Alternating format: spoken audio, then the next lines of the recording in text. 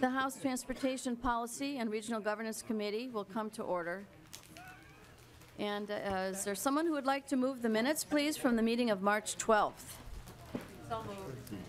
All right, Representative Barr moves approval of the March 12th minutes. Any discussion? Hearing none, those in favor signify by saying aye. Aye. Those opposed? The motion prevails and the minutes of March 12th are approved. All right. We have a very full agenda, and I'm sure everybody wants to go to other places this evening. So first up is House File 3593 and Representative Nash. And thanks for coming back this evening, Representative Nash. So I'll make the motion that House File 3593 come before the committee and be re-referred to the Transportation Finance Committee. So thank you, Madam Chair and members. This is a bill that deals somewhat with MNLARS, but it is not the MNLARS bills that we have been talking about. It's got nothing to do with the software. It's got nothing to do with what happened during rollout. What it is a bill that is reflective of a business decision that was made prior to the MNLARS launch as to how work would be done by deputy registrars. The department made a decision, as we've heard in various testimonies, to essentially shift 40% of the work that was going to be done previously in the back office now to the front of the office or at the window for the deputy registrars. The work that has been admitted by the department has been about a 40% shift, as I said. And this bill is reflective of a price change, not a price increase, but a price change or a payment change back to the deputy registrars.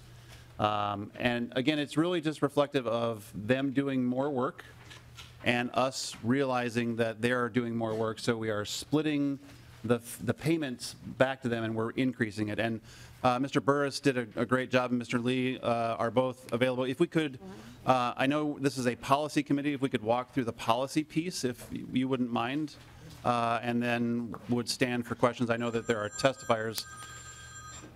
That's home calling. The deputy It's the hotline. But Madam Chair, if we could do a brief walkthrough as to the parts that we need to cover tonight, and then we have testifiers. very good. Mr. Burris, and the summary, that will be very helpful. So, thank you. Mr. Chair, or Madam Chair and members, so House File 3593 has a couple of different parts that kind of interrelate with each other. The first is in Article 1, it's to create a new aid program, kind of reimbursement program that would allocate funds to both deputy registrars and driver's license agents. So it identifies an account that, I'll get to the funding of it. It lays out how the aid is distributed, and it's by a formula that splits the funds between deputy registrars and driver's license agents, and also sets up ongoing transfers as part of the funding mechanisms.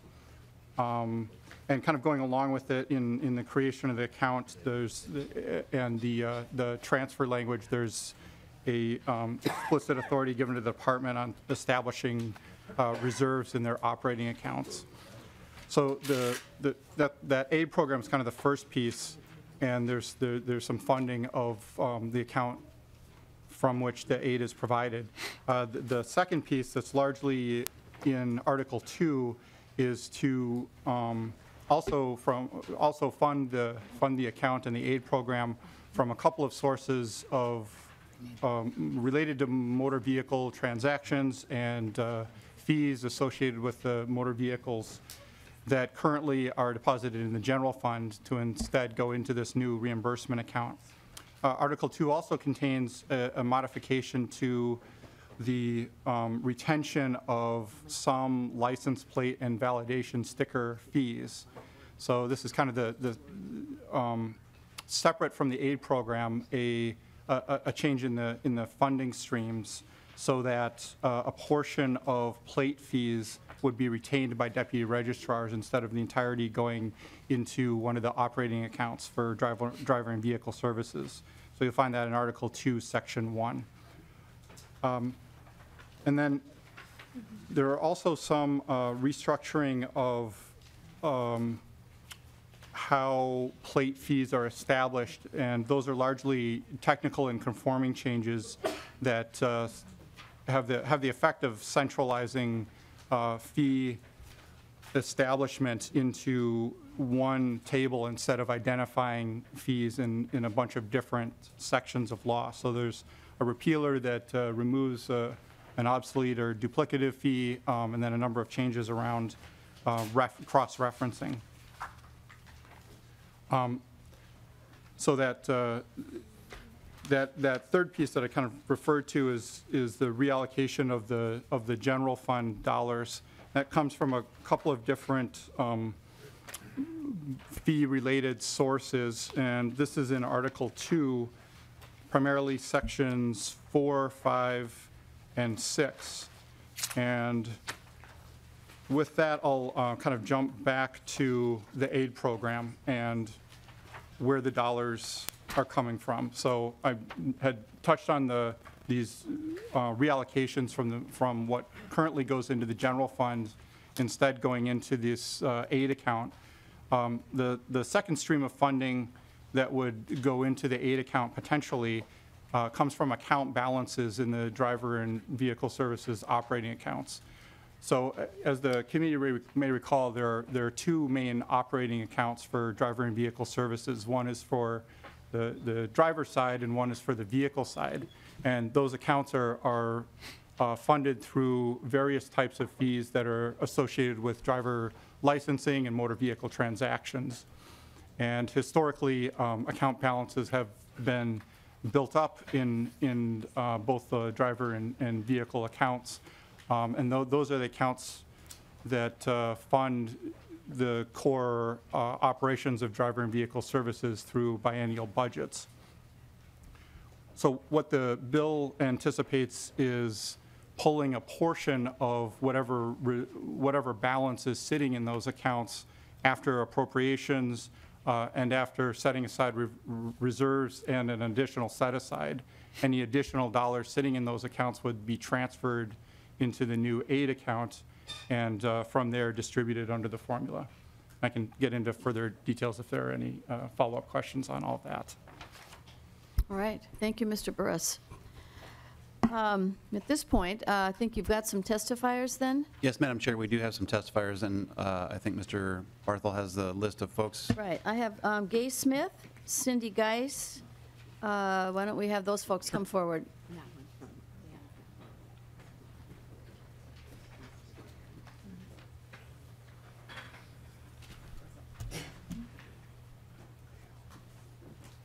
Welcome, Ms. Smith, again. So why don't you give us your name for the record and proceed with your testimony? Thank you, Madam Chair, members of the committee. First of all, I would like to thank Ms. Olson for her acknowledgement in yesterday's testimony in this committee on the shift of the workload that has happened to the deputy registrars. And unfortunately, that shift load did not come with any extra revenue. So this work shift now is the responsibility of the deputy registrars. And to give you an example of this transaction, I'm going to kind of go through a very quick, but not quick, transaction of a title. And that title, with entering all the information, normally we gave that form to the customer, they would fill it out. They could go over on the side, we could help another customer. Currently, right now with MNLARS, they come in, we stay with that customer from start to finish. And as we're doing the transaction, we grab those supporting documents, the titles, look through that, bring up the record. If we have a valid record, then what we do is we go in and we do the title transaction.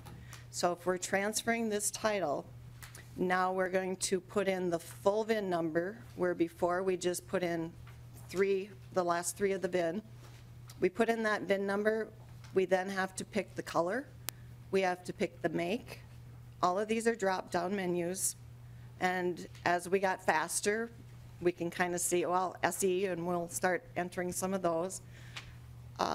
And then it comes to gas, diesel, electric, or unknown.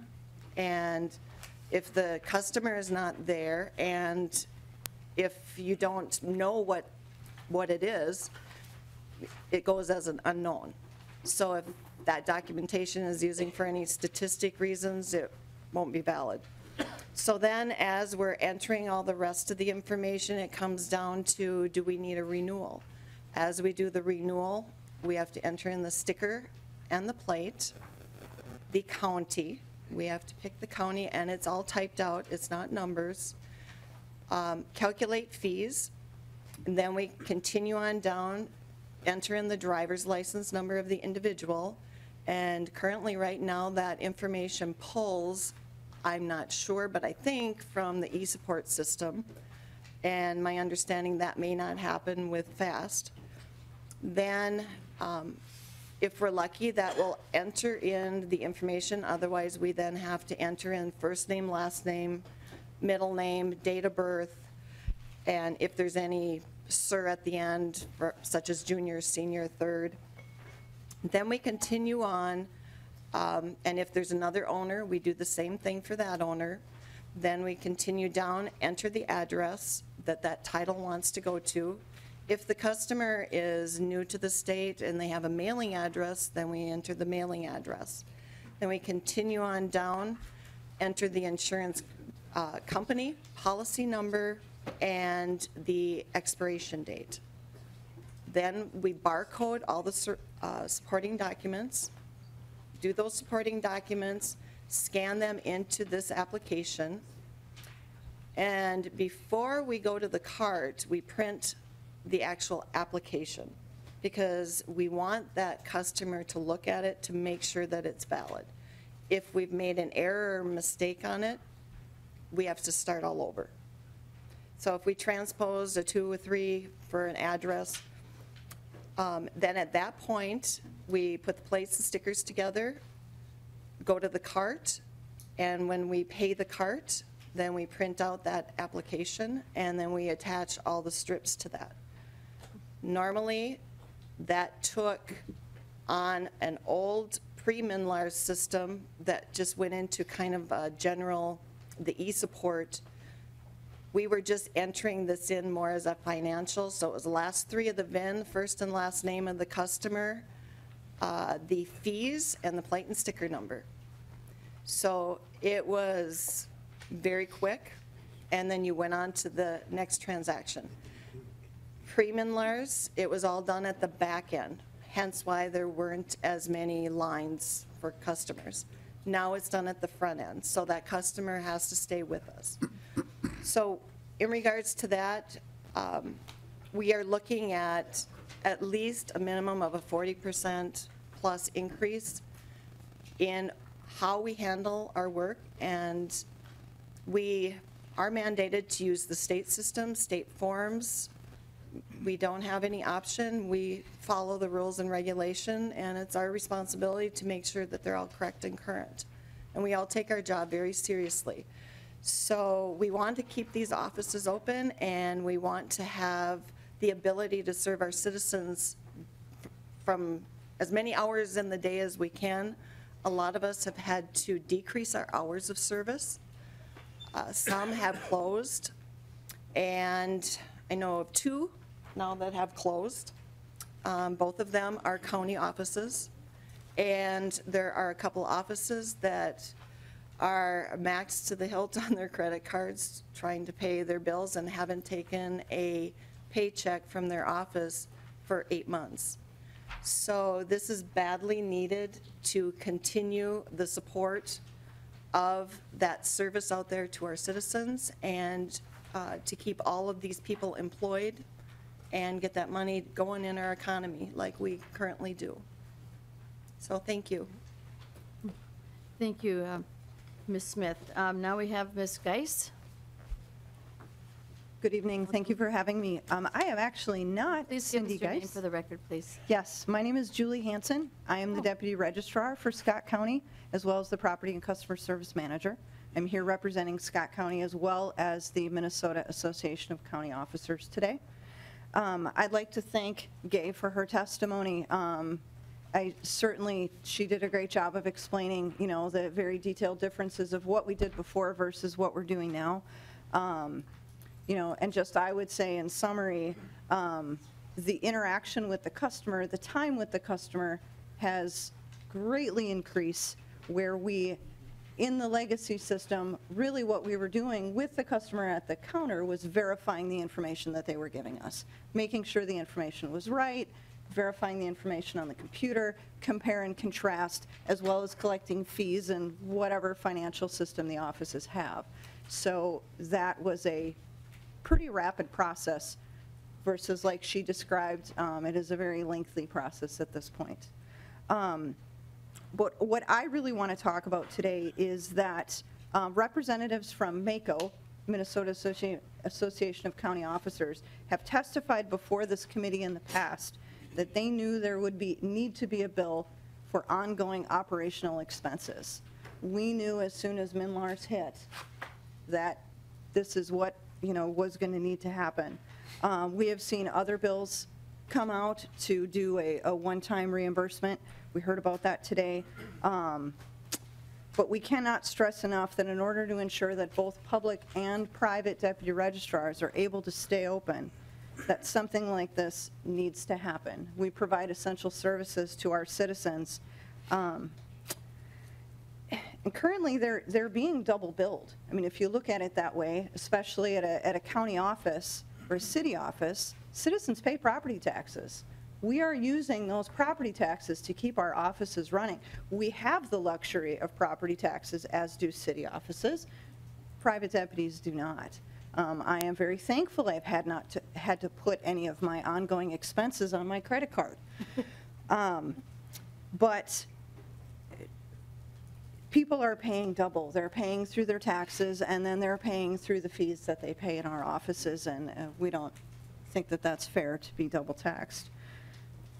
I testified earlier today that Scott County has a small office in Elko, New Market, and that a couple of days after the MNLARS rollout, we were forced to close that office. We cannot manage the current processes with MNLARS with our existing staffing complement, and with the overtime and the increased production time, we don't have the budget to add staff. We're trying to be very creative about how we're going to handle these challenges. I think we've come up with some great ideas, but ongoing operational money is what we need to have to maintain the level of service that the deputy registrars all across the state have been known for their fantastic service. We just want that to continue.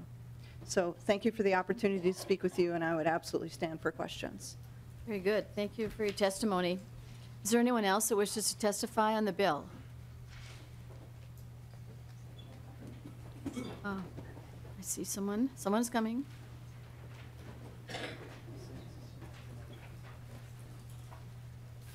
Welcome to the committee, and please give us your name for the record. Thank you, Madam Chair and members of the committee. I am Kelly Davison, the owner of the Prior Lake License Bureau, Deputy 160. I've worked in the industry for 34 years. I employ 22 people in our local community. My business is in jeopardy, and I, along with my employees, the community, and the dealers we serve, respectfully request your support for House File 3593. As a state-appointed deputy registrar, we receive our funding from the filing fee we collect on transactions associated with the fee. The MNLARS system has changed how we operate and requires extensive data entry at the front end of the transaction. The deputy registrars are now keying data that pre-MNLARS was handled on the back end of the transaction at DVS. No changes were made to the deputy fee structure to compensate for additional data entry requirements that were anticipated by DVS prior to the rollout of MNLARS. In order to process the same number of transactions we were able to do prior to MNLARS, I have hired 4 additional employees, which still are not enough, we have found out. Deputies are in urgent need of financial relief. I am operating at a loss daily. I have had to pull money from my retirement account to keep my doors open. I had to shorten my hours from 8 to 6 to 8 to 4 so I could have my full staff all there handling the work, all the work of MNLARS, data entry. Our office participated in a time and motion study that was conducted by an independent CPA firm. We logged our processing times during 2 periods, one pre-MNLARS and one post-MNLARS. The study confirms the additional time requirement indicating our processing times for renewal notices have increased by 80% and title transactions have increased by 62%. Please support House File 3593 so we can continue to serve the citizens of Minnesota in the way that we used to. Thank you for your testimony. Thank you. And is there anyone else that wishes to testify? Looks like we have one more. Okay, Ms. Olson?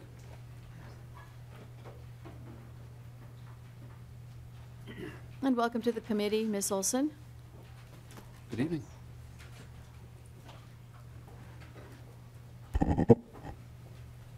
Good evening, and thank you for the opportunity to be here. My name is Dawn Olson, and I'm the Director of Driver and Vehicle Services. Let me start by saying that I have seen and listened to and witnessed the challenges that the deputy registrars have had to face with the MNLAR system. I've been in their offices, I listened to their concerns, and I share their frustration and their disappointment. The department is here to support a resolution that will work to keep them viable and operational. I want to talk a little bit about the bill that's before us today and a couple of the items of concern that I want to bring forward. This bill proposes creating an appointed officials reimbursement account and redirecting funds that are currently sent into the general fund and the DVS vehicle services and operating account. This bill proposes for every transaction processed by the deputy registrar, they retain 40% of the plate fee. Let me be clear, fees that are collected for plate transactions are not a source of revenue. It's a mechanism for us to cover the cost of plate production. This production process is supported by an appropriation that we reach from HUTD funds, as well as our operating appropriation. To give a better explanation of the plate production process, MnCore, of course, is our producer of our license plates. When they produce a set of standard double plates, MnCore charges us $6.33 for that plate. We are only allowed by statute to collect $6 from the customer at the time of renewal. This difference is calculated and corrected by the additional amount that we charge for specialty plates, personalized plates, and the HUTD appropriated funds. The other thing to consider is that DVS pays for all the plates. Once a plate is ordered or a shipment of plates is ordered and they leave Rush City, we are charged for those plates. Deputies can order any amount of plates that they need and they're respectful of the inventory, but they carry these plates in stock and we are charged for those plates at that time.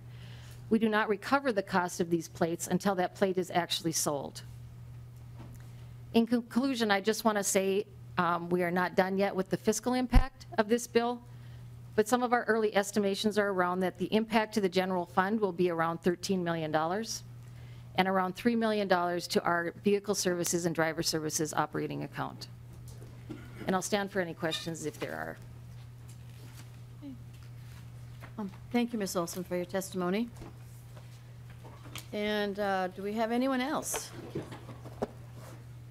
Okay, so looks like we. Well, Madam Chair, I know testimony, that your so- time is in high demand. Right. Members, this bill is an attempt to make sure that the people who service your constituents and mine, who have, under really no request of their own, been forced to do more of the work that has previously been done by DVS, previously on the back end. Now they're doing it at the front end. And we've heard testimony before that that decision was made for them and they have to comply. And I can't imagine that any one of us want to look at a deputy registrar in the eye or one of our constituents in the eye and say, you know what, we know that the state made these changes, but we don't care about who gets paid or how they get paid or how much, and we are okay with them operating at a loss. So members, this bill has a couple more stops, and I'm very open to input, but folks, this decision was made by the state, and it is impacting deputy registrars, and it is our job here to fix that for them. So members, I appreciate your time. Madam Chair, I appreciate your support. Thank you, Representative Nash. Actually, there is an amendment and a comment. So the DE1 amendment, I don't know who is bringing that. Is that- I'm not doing that amendment. Okay, all right, thanks, Representative. And Representative Joachim, did you have a comment? Question? Yes, thank you, Madam Chair and Representative Nash. I haven't had the opportunity really to dig into this because I haven't sat on the funding committee, Transportation Finance. So I've been following it along and reading the materials, and I'm really happy that you're bringing forward something to try to fix the issue. You did mention that the nature of this really does sound like an unfunded mandate. And we have a lot of those up here. So I look forward to maybe working with you on some other unfunded mandates that we pass on to our schools too, would be great. I just am a little bit concerned about the mechanism. This seems a little complicated to get them the money that they sound like they need right away. And wondering throughout the bill why it doesn't get to them until fiscal year of 2019. Representative Nash. Madam Chair and members, that is an amendment that I know we will be engrossing into the bill, and if that was the DE amendment that you had, we wanted to change the effective date to this calendar year. That was a drafting error, and I thought we were going to be doing that tonight. And if we wanted to do that as an oral amendment, if we were so kind to do that, that would be great. But to your question, there's really a difference. There is some immediate relief that they need because of the software aspects of MNLARS. That is not what this bill does. This bill addresses a programmatic change that was decided on their behalf without any input from them, so that as they move forward into 2019, 2020, or whatever, that shift in work still will exist. So these are separate issues, if you will, that we're not dealing with emergency help for them in this particular bill. And my apologies, member, I thought we had a author's amendment to deal with the effective date, but I'll take care of that in the finance stop along the way. And Representative Hortenstein, you've got my assurance on that. But members, this isn't a bill to deal with the emergency aspect of it. This is a bill to say, we know that the work requirements have shifted. We recognize that as the legislature, and we are changing the way this money is sent back to the registrars to get them paid for the work that they're now doing. Right. Representative Hornstein, did you have a question? Thank you. No, just a quick comment, Madam Chair, and thank you, Representative Nash, for bringing this forward. And I agree with you that through no fault of their own, the deputy registrars have, been on the front lines of all sorts of issues this summer and fall. And I very much concur that we need to make them whole and to make these processes easier. I was going to do an amendment, but I'm not, Madam Chair. But it's just to sort of express just a general concern. Again, the direction, the concept, I completely agree with.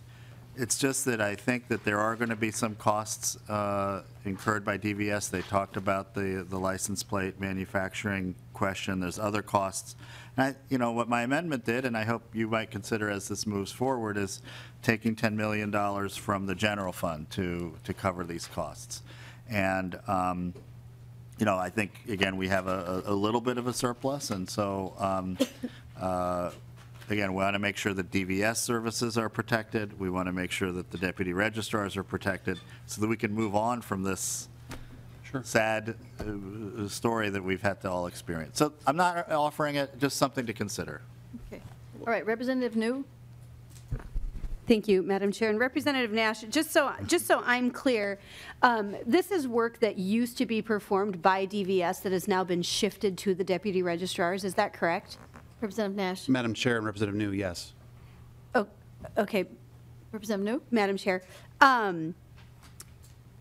So this was not, we have a fiscal note attached to anything we do at the legislature. Theoretically, DVS was given their funding to do this work, and they have now shifted this work to the registrars, correct?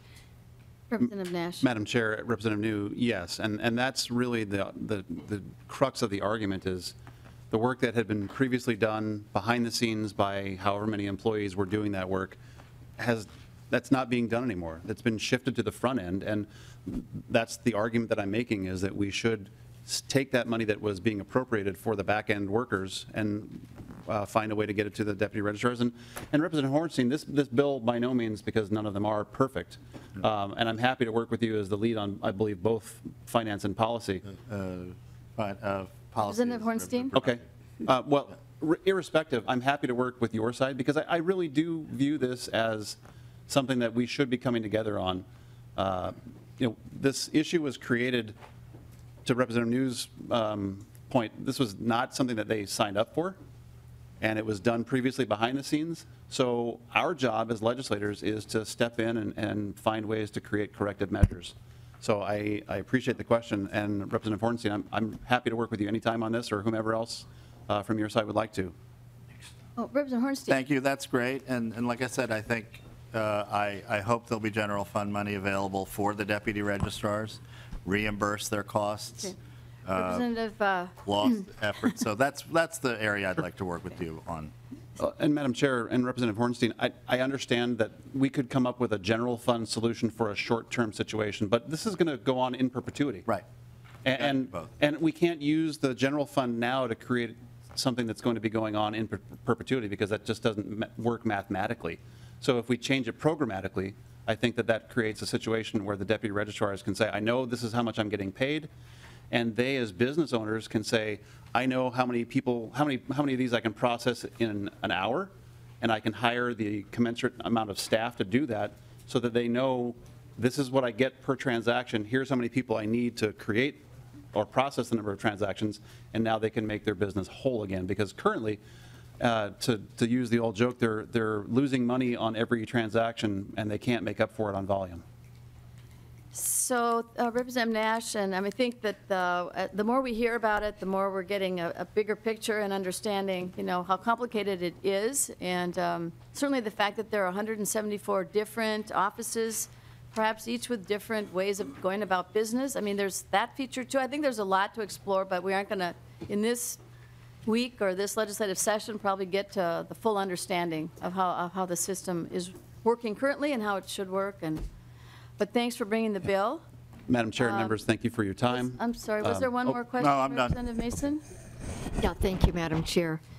Just kind of following on what Representative Hornstein was talking about. There's no question that the deputy registrars are under tremendous strain, and we need to make it up to them. But in the meantime, Ms. Olson said that the price that they're being paid, that they pay for the license plates, or at least allowed to pay, is they're going to be losing money on the license plates. So is that anything that you've taken into consideration, how to deal with that? Representative Nash? Madam Chair and Representative Mason, I'd be happy to look at that again. We also heard from Ms. Olson that they are able to make up for potential costs in some of the specialty plates that are created. So I think that looking at that plate fund as a way to generate money to put it back in the hands of the registrars is still a very good way to go. But I'm very open to talking about it. The long and short of it, members, is that this is a decision that they didn't make on their own. It's been forced on them. And you and I can make the decision on how to correct it. And I think this bill is a great step forward. It's got steps to go still, and we can do this session, and we owe it to the people who are here in this room. We owe it to the people who are in your communities, because quite honestly, the alternative is not one that I think any of us want, which is it all becomes a new department and is all centralized down here, and we tell small business owners that we stop caring. So and that's obviously a hyperbolic situation, but we have to fix this. This has to get done. So very good. Thank you. No Thanks question. for the Thank you. conversation and the discussion, members. And I'm going to renew my motion to re-refer House File 3593 to the Transportation Finance Committee. All those in favor signify by saying aye. Aye. Opposed, same sign. The motion prevails. Thank you, members. Thank you, Representative Nash. And next up, we have Representative Miller and House File 3548. And Representative Miller, I will make a motion to move your bill to the General Register. Thank you, Madam Chair and members of the committee for hearing my bill. Agriculture faces unique challenges that are at times different from most other industries. It's because our product lives, breathes, dies, and rots. Its freshness and health are important. My bill today addresses one of the challenges agriculture experiences, and different from most other industries, our product needs to get to its destination on time no matter what. Right now, the state of Minnesota recognizes this need and allows for exceptions for transit of agricultural products many months out of the year. My bill addresses the reality that these products are now transported year-round and allows for these rules to be placed year-round. Madam Chair, I have a few testifiers who can further explain the need for this bill. Thank you. Very good, Representative Miller. I see Mr. Clavin, so welcome, sir, and give us your name for the record. Sure. Thank you, Madam Chair. For the record, Bruce Clavin. I represent a number of groups here, the Minnesota State Cattlemen's, the Minnesota Turkey Growers, the Chicken and Egg Association. Quickly, the guts of this bill date back actually kind of to 1996 when we first put in what's called the planting and harvesting season. That was a result of a federal law change back in 1994. States were asked to set a planting and harvesting season for each state back then. And we met with the patrol back in 1996 and talked about what those dates would be, and you'll see them on line 1.13. March 15th to December 15th, and the idea back then was we probably would never have a circumstance where we'd plant wheat prior to March 15th with the frost, and we probably realistically wouldn't be combining too much past December 15th. Now, I recall advocating that we should do year-round back then, and I lost that argument. North Dakota does year-round. And North Dakota probably has a shorter growing season than we do. They've gone with January 1st to December 31st. So that's what happened in 96. You'll see in line 1.15 beets were in there. Why are beets in there? Because after the blizzard of 97, we had a shortage of drivers and some hours of service issues in 97. So in 98, we came in and put that in to bridge the winter. Essentially, the breakdown of this bill is that farm trucks, farmers, when they haul their own product, are never subject to hours of service. They can work as much as they need to. On the commercial for hire side, they're capped by the planting and harvesting season as defined by the state. What we didn't contemplate back then was livestock, because it wasn't really an issue. So why are we here now 20 years later? We're here now because of the feds. The feds introduced an electronic logging device. It became effective in December. The electronic logging device has no flexibility whatsoever. If you exceed your hours, the truck literally shuts off, from what we understand. So when you have a load of animals sitting by the side of the road, this could be a problem. So by making the planting and harvesting season year-round, we essentially stretch the policy from 9 months that we currently have to all 12. Madam Chair, that's the bill. Short and sweet. Any comments from members or questions? All right. Anyone from the audience wish to testify? Welcome to the committee, sir. Oh, boy. Please give us your name for the record. Josh Anderson. Welcome, Mr. Anderson. Thank Please you. proceed. Thank you, Madam Chair. Members, thank you for taking the time to hear House File 3548. It's great to see so many familiar faces of the old committee. The idea for this legislation, folks, was born out of a conversation I had with some friends and neighbors after a night of bar bingo at the Springfield American Legion. With the then impending electronic logging device mandate coming down, some area farmers asked me to simply, quote, find out what we have to do to be legal. They mentioned several different state laws, federal laws, and possible exemptions that one may qualify for to satisfy the rules laid out by the FMCSA. It was my research for them into this matter that leads us here today. After discussion with various members, language was crafted for what would become House File 3548. This language would accomplish two major goals. First, it incorporates a federal exemption provided by the FMCSA for interstate transportation for those who transport ag commodities. This exemption would be applied year-round in Minnesota under the proposed language. Second, it extends a current state law that allows for a 150 air mile exemption for those who transport agriculture commodities or farm supplies for agricultural purposes from the dates of March 15th to December 15th to now being year-round. By incorporating the federal exemption year-round, Minnesota would align ourselves with neighboring states, such as Iowa and North Dakota, who have these same laws currently on their books. It is my belief through several conversations with transporters, farmers, enforcement officials, and folks at the FMCSA alike, that with our laws conforming to the states around us, understanding these laws and exemptions becomes much easier. Without passing this language, the exemption provided by the FMCSA for transporters coming from Iowa or North Dakota will run out at the Minnesota border. Through this legislation, grain elevators, ethanol plants, feed mills, and packing plants can rest assured that commerce across state lines will not be interrupted. I'd like to thank Mr. Burris for his work with me, helping to better understand 221.031. It's a treacherous portion of statute, and I don't think we often thank our nonpartisan staff enough, so thank you, Matt, for all your help. I'd also like to thank the staff here at the House of Representatives for helping this bill along the way, and Representative Miller, I'd like to thank you for carrying this bill. With all of your help, we would not be here today. So House File 3548 is a strong bill for Minnesota's agriculture communities, and I hope it earns your support. Thank you, Mr. Anderson. And is there Mr. Preisler wishing to testify? Welcome, sir. Please give us your name for the record and proceed with your testimony. Thank you, Madam Chair. My name is David Preisler. I'm the CEO for the Minnesota Pork Producers Association. And I'd like to echo the comments made by Mr. Clavin and Anderson and thank Representative Miller for leading the effort on this bill. A couple of additions on the practical side of it. As we move livestock from farm to farm, as we move them also to processing plants, animal welfare is our top priority. In fact, all truckers of pigs are required to complete transport quality assurance certifications in order to even transport pigs. The consistency that would be afforded by conformity to the federal CFR would be helpful and would also create expectations that are shared as we look at trucking animals within Minnesota and also our neighboring states.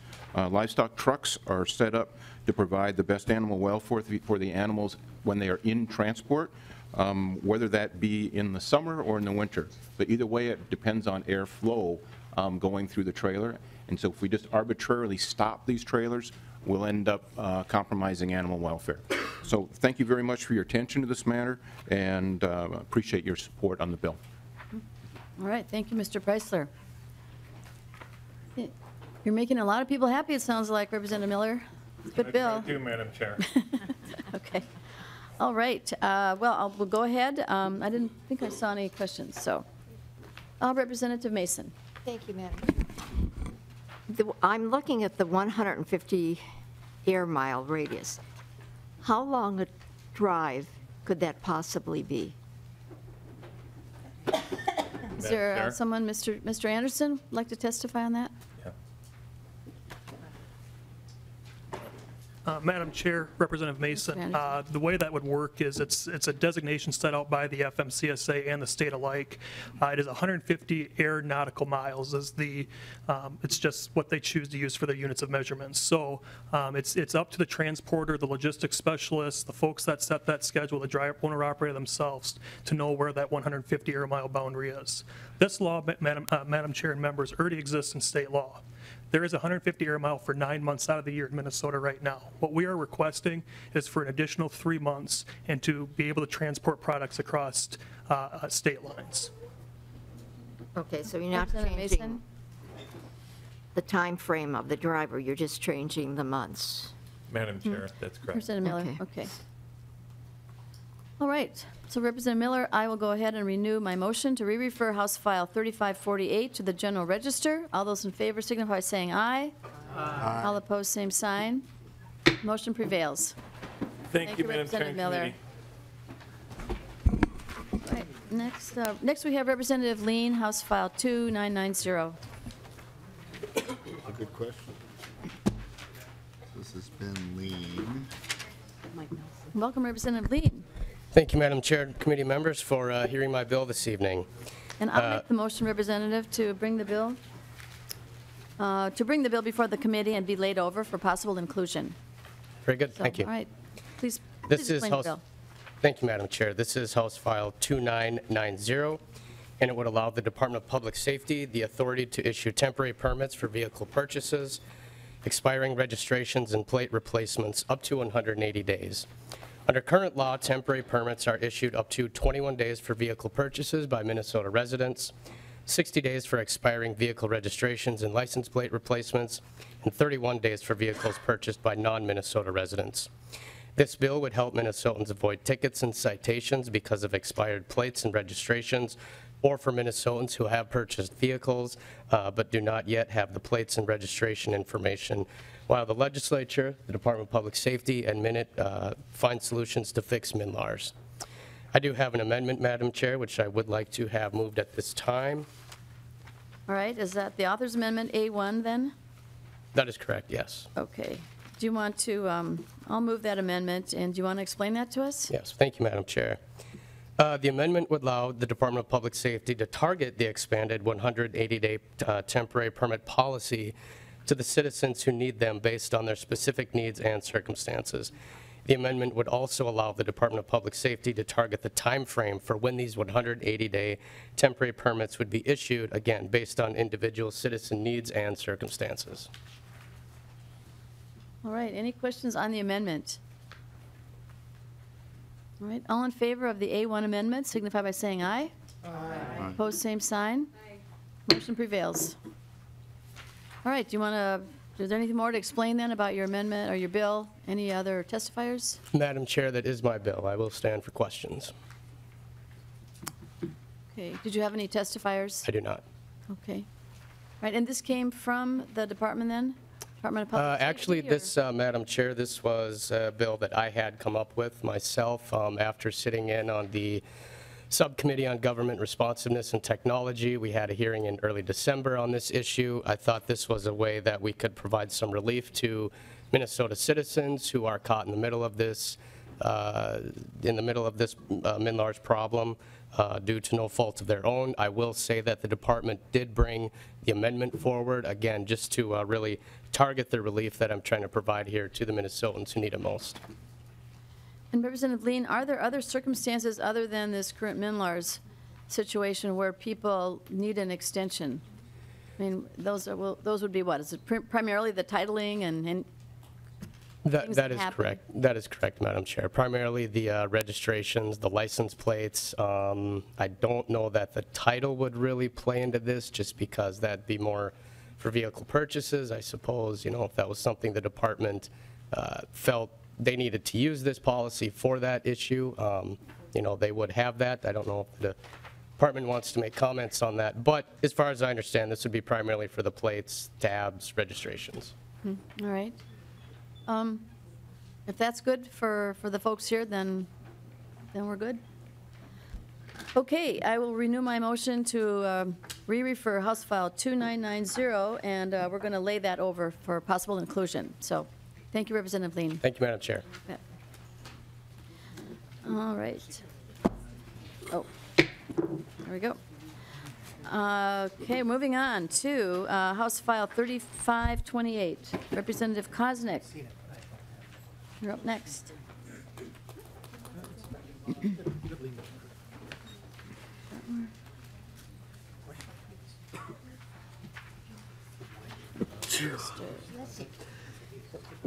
Representative Koznick. Would you like to move your bill? Would you like to move your bill, please? I'd like to move House File 3528, I believe, to the General Registrar. Very good, very good. Please proceed. Tell us about your bill. This bill deals with salvage titles, and kind of the beginning or the genesis was with some of the hurricanes that were happening last summer, and the flooded vehicles in other parts of the country. We were concerned that salvaged or damaged vehicles would be brought into this state, and there was some news articles about vehicles, loopholes in the titling system, that consumers may be sold unknowingly vehicles that were in fact damaged in other states and brought here, and their titles were cleaned up.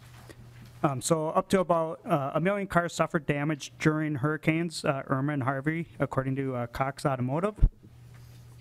Many of those vehicles will make it to auction and have their titles marked by insurance companies as flooded or sold off for parts.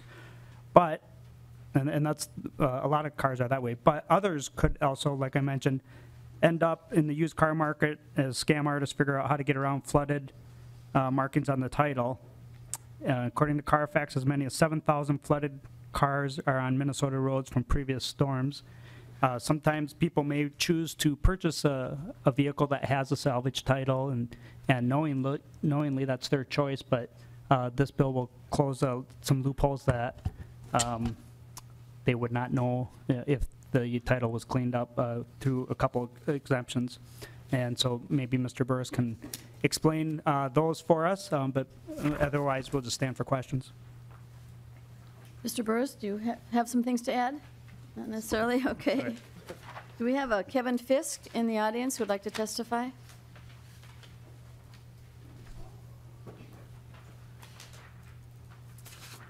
Welcome to the committee, Mr. Fisk, and please give us your name for the record.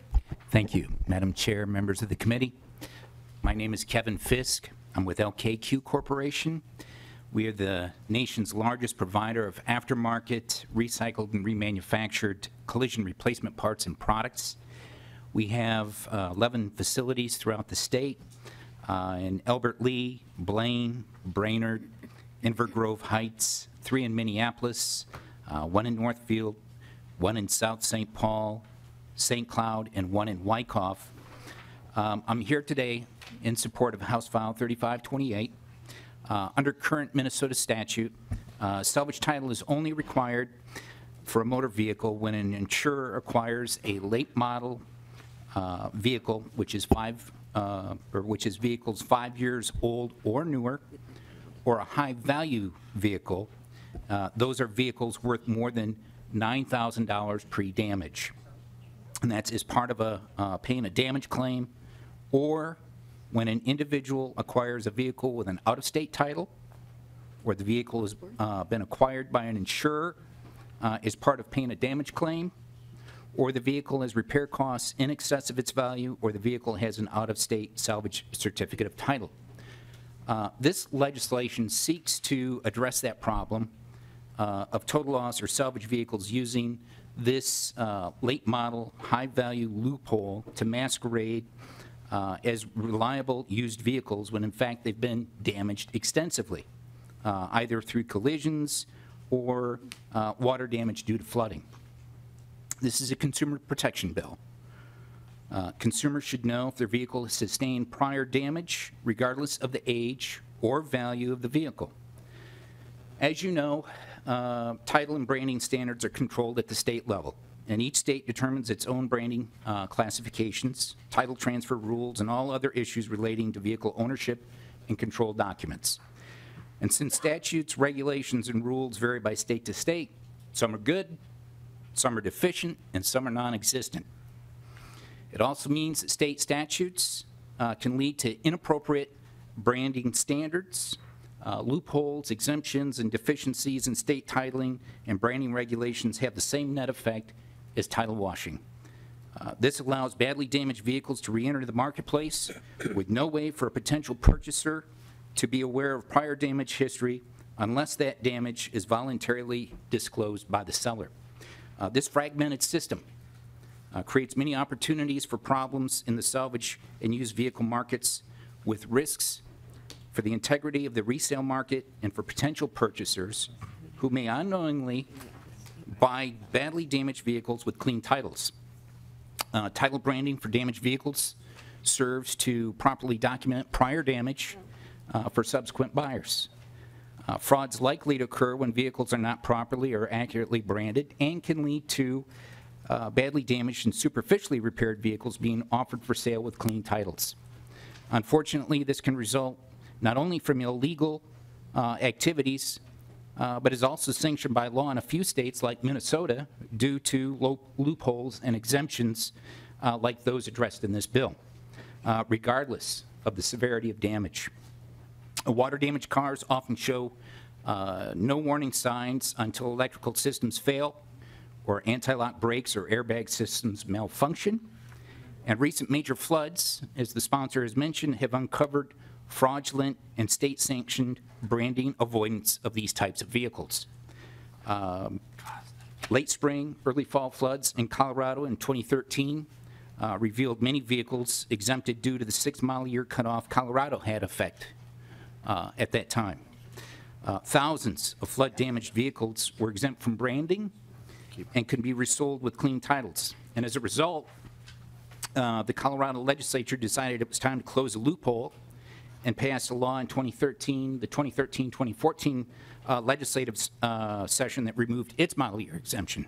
And in recent wake of hurricanes Harvey and Irma, Minnesota has been pointed out by local and national media as a buyer beware state where consumers face a heightened risk of fraud due to loopholes in the state's law that make Minnesota a prime target for criminals looking to run title washing schemes.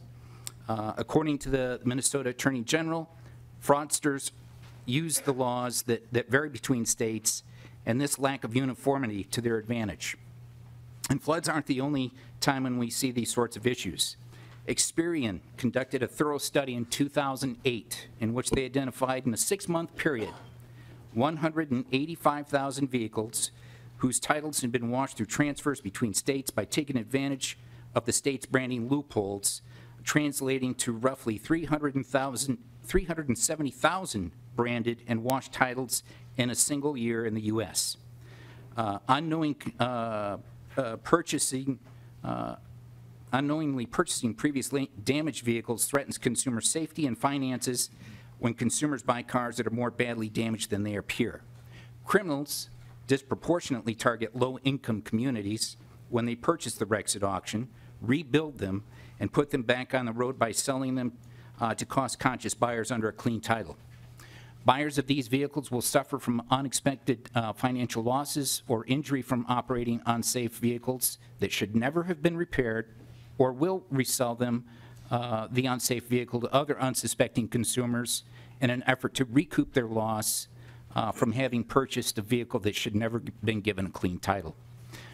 Madam Chair, members of the committee, for these reasons, I respectfully ask that you vote favorably for this bill, restore transparency and honesty to the state's titling system for these types of vehicles, and eliminate this titling loophole. Thank you again for your time. I appreciate it. Are there any questions from the committee? Representative Joachim? Thank you, Madam Chair. Just a quick clarifying question for the author, just trying to track here. On line 1.20, you don't strike the late model or high value. Was there a reason for that? Representative Koznick? Let me take a look at that 1 second, Madam Chair. Maybe. I wonder if Mr. Burris would take Yep, take perhaps a look at Mr. that Burris. as well. Does that look like an oversight? Possibly. See what Mr. Burris said. Representative, or Mr. Burris, sorry.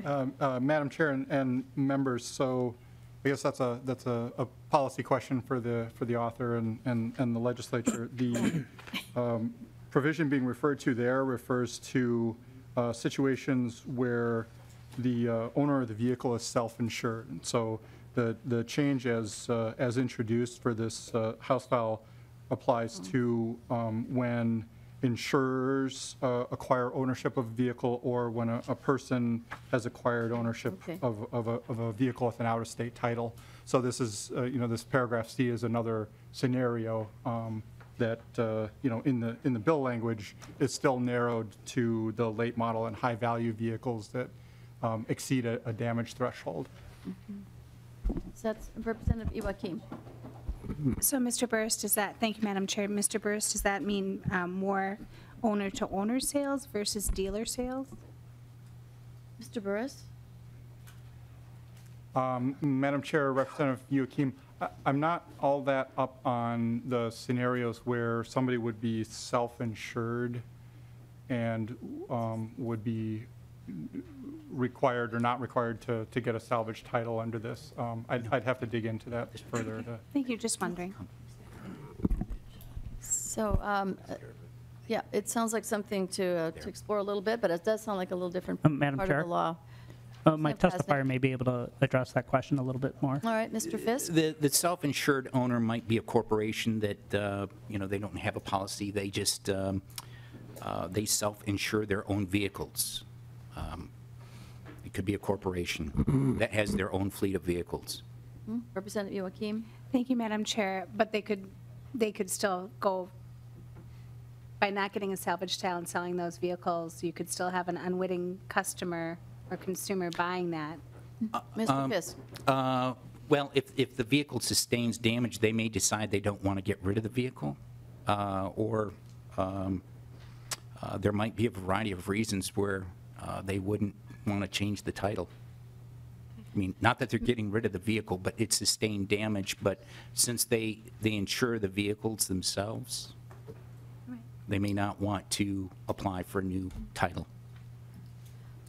Representative Koznick, I mean, perhaps you can talk to some other sources perhaps and just get a better sense of what that's trying to do, and maybe that is another place to strike.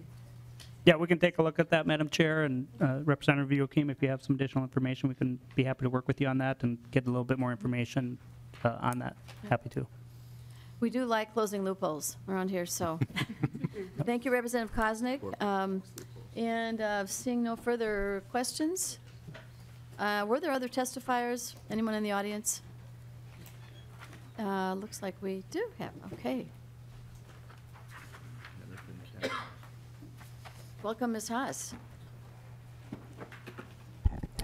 Thank you, Madam Chair. My name is Nancy Haas with Metropolitan Council, here representing Insurance Auto Auctions. IAA is a leading salvage auction company with a sizable facility footprint, strong buyer base, and high auction returns. Their exclusive focus on the automobile total loss industry in over 150 corporate-owned facilities across the U.S. and Canada. They provide sellers and buyers with the best solution to process and acquire total loss, recovered theft, fleet lease, dealer trade-in, and collision damage rental vehicles. This bill makes a significant change to Minnesota's motor vehicle salvage law that would have unintended adverse financial consequences for automobile owners who would be required to have a salvage designation on their vehicle and could adversely impact consumers. As a general rule, when a vehicle is involved in an accident and sustains damage that exceeds 75% of the market value of the vehicle, the consumer's insurance company decides to declare that vehicle a total loss vehicle. Insurance companies settle those total loss claims based on their fair market value of the vehicle before the accident, the estimated cost of repairs, and then the estimated salvage value.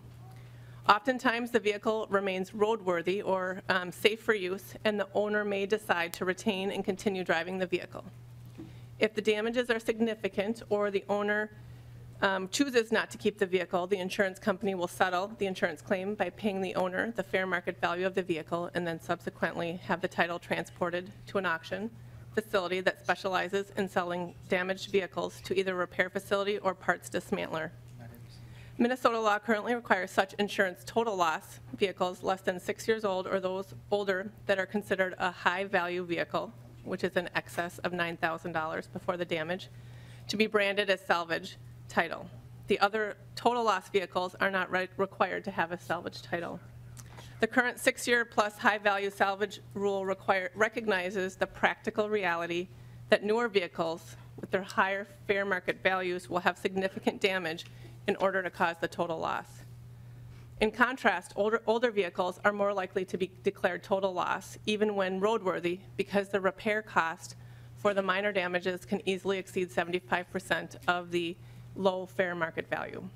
House File 3528 changes the law by eliminating the 6-year plus high value salvage requirement, and so every vehicle that is designated a total loss by an insurer will be classified as salvage, regardless of whether the damage is structural or cosmetic, even if the vehicle remains roadworthy. Today, the average vehicle on the road is more than 11 years old. The unintended challenge for consumers will be especially apparent with the older model vehicles. An owner of such an older model vehicle will face the burden and expense of an anti-theft inspection, in order to obtain a title, which title will then be branded. Anytime such consumer sells the vehicle, the amount they receive for the car will be significantly reduced, simply because the bill requires that such vehicles be branded with the salvage title designation. Likewise, insurance company recoveries for the sale of salvage vehicles would be reduced and could act as an insurance rate cost driver that could result in higher insurance costs for consumers. The majority of states provide exemption from salvage designation on vehicle titles based on age and/or damage threshold, and this bill is eliminating that. Because of these concerns, Insurance Auto Auction opposes the bill as written. However, we do appreciate the author's openness and the proponent's openness to further dialogue to see if agreement can be reached on the topic. So thank you very much. Thank you, Ms. Haas. So I wonder, well, there's some other, there looks like there's some other testifiers. Sorry. Welcome, Mr. Johnson. Madam Chair and committee members, Bob Johnson, Insurance Federation of Minnesota. My members write a majority of the private passenger personal auto sold in the state, and I have to apologize to the chief author for not visiting with them before this, but I did visit briefly with some representatives of LKQ. And really what I would like to just express some concerns. I'll categorize it as that in terms of the legislation and just make a couple of points. We do see there is going to be some increase and volume in terms of the title processing. From the auto insurer's perspective, I have found that many of my members today in Minnesota, as a matter of business practice, do what this bill requires. So they're actually not changing their practices. I can't tell you what all of them are doing, but many do it because a number of other states do it. And frankly, it does simplify the process by handling it that way. And as I said, it does align with what a number of other states do, not all of them. So I think from our perspective, those are some of the key comments to make. I think that I would add that an especially large concern is this change being done in the context of the MNLARS situation in our state. And we've testified, seems to be 2 or 3 hearings a day on MNLARS, but, and probably for some good reasons from our industry's perspective too, that increasing the volume of the work in the context of what's going on at MNLARS, it may be, and I just throw this out, you may want to consider kind of delaying the effective date of this because of that increased volume, and I know we're all still anxiously awaiting the legislative resolution, but if the timetable of MNLARS is 2 years out, or whatever the numbers I know that are being talked about, that we may want to consider doing that. I think I would just add and echo just lastly a couple of comments. Minnesota has been viewed as a favored state for tidal washing, identified as such. So I think the testimony about dealing with that, I agree with that. And a number of states are reacting to that because of these volumes of cars. Surely the floods down in Texas typify that. So we do need to do a better job, and I think this is a plus in dealing with the tidal washing phenomenon. But as Ms. Haas commented, there are some legitimate issues about these owner-retained salvage, particularly low value, and kind of the negative impact on some families that choosing to, that's the vehicle they've got. And so I think there's some negative impact there that is just frankly a byproduct of moving to this system. So that's, and I have other comments on the titling process, but that actually doesn't fit this bill. I think it would be prudent as we go forward to continue to look at, and as part of the MNLARS system, this whole notion of stamping, and I don't even know if stamping continues under MNLARS. It shouldn't continue. Stamping is it has been a pretty unique phenomenon about what states do and most don't do it.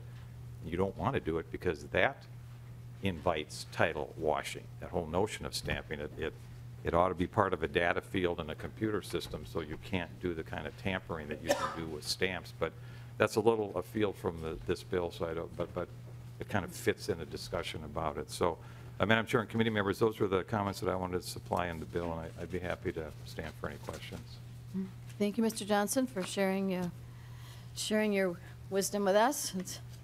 I know this subject always is more complicated than it seems, this salvage stuff. So, but Representative Koznick, so I think we should go ahead. I think we can move the bill and move it to the general register as planned. But obviously, there's some ongoing maybe conversation. So, thank you, Madam Chair and members.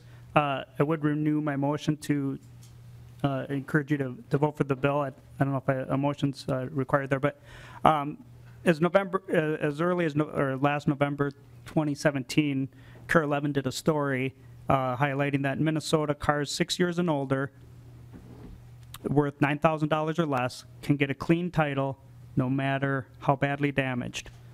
So unlike salvage vehicles, they don't need to be inspected, rebuilt, and before being rebuilt and resold. So what this bill does is provide consumers protection that if they choose to buy a vehicle that has had some damage, that they know about it up front. Some people may be concerned with that on their title because it'll lower the cost of their product. And I think, that's just a market consequence. But I think consumers should be well informed when they purchase a vehicle. If they're getting such a good deal, there's a reason why, and it is because the vehicle may have sustained damage, and that's what this bill does, is close those loopholes. So I request that you vote in favor of this bill. So Representative Koznick has renewed his motion to re-refer House File 3528 to the General Register. All those in favor signify by saying aye. Aye. Opposed, same sign. No. Motion prevails. All right, and up next, we have House File 3514, Representative Barr.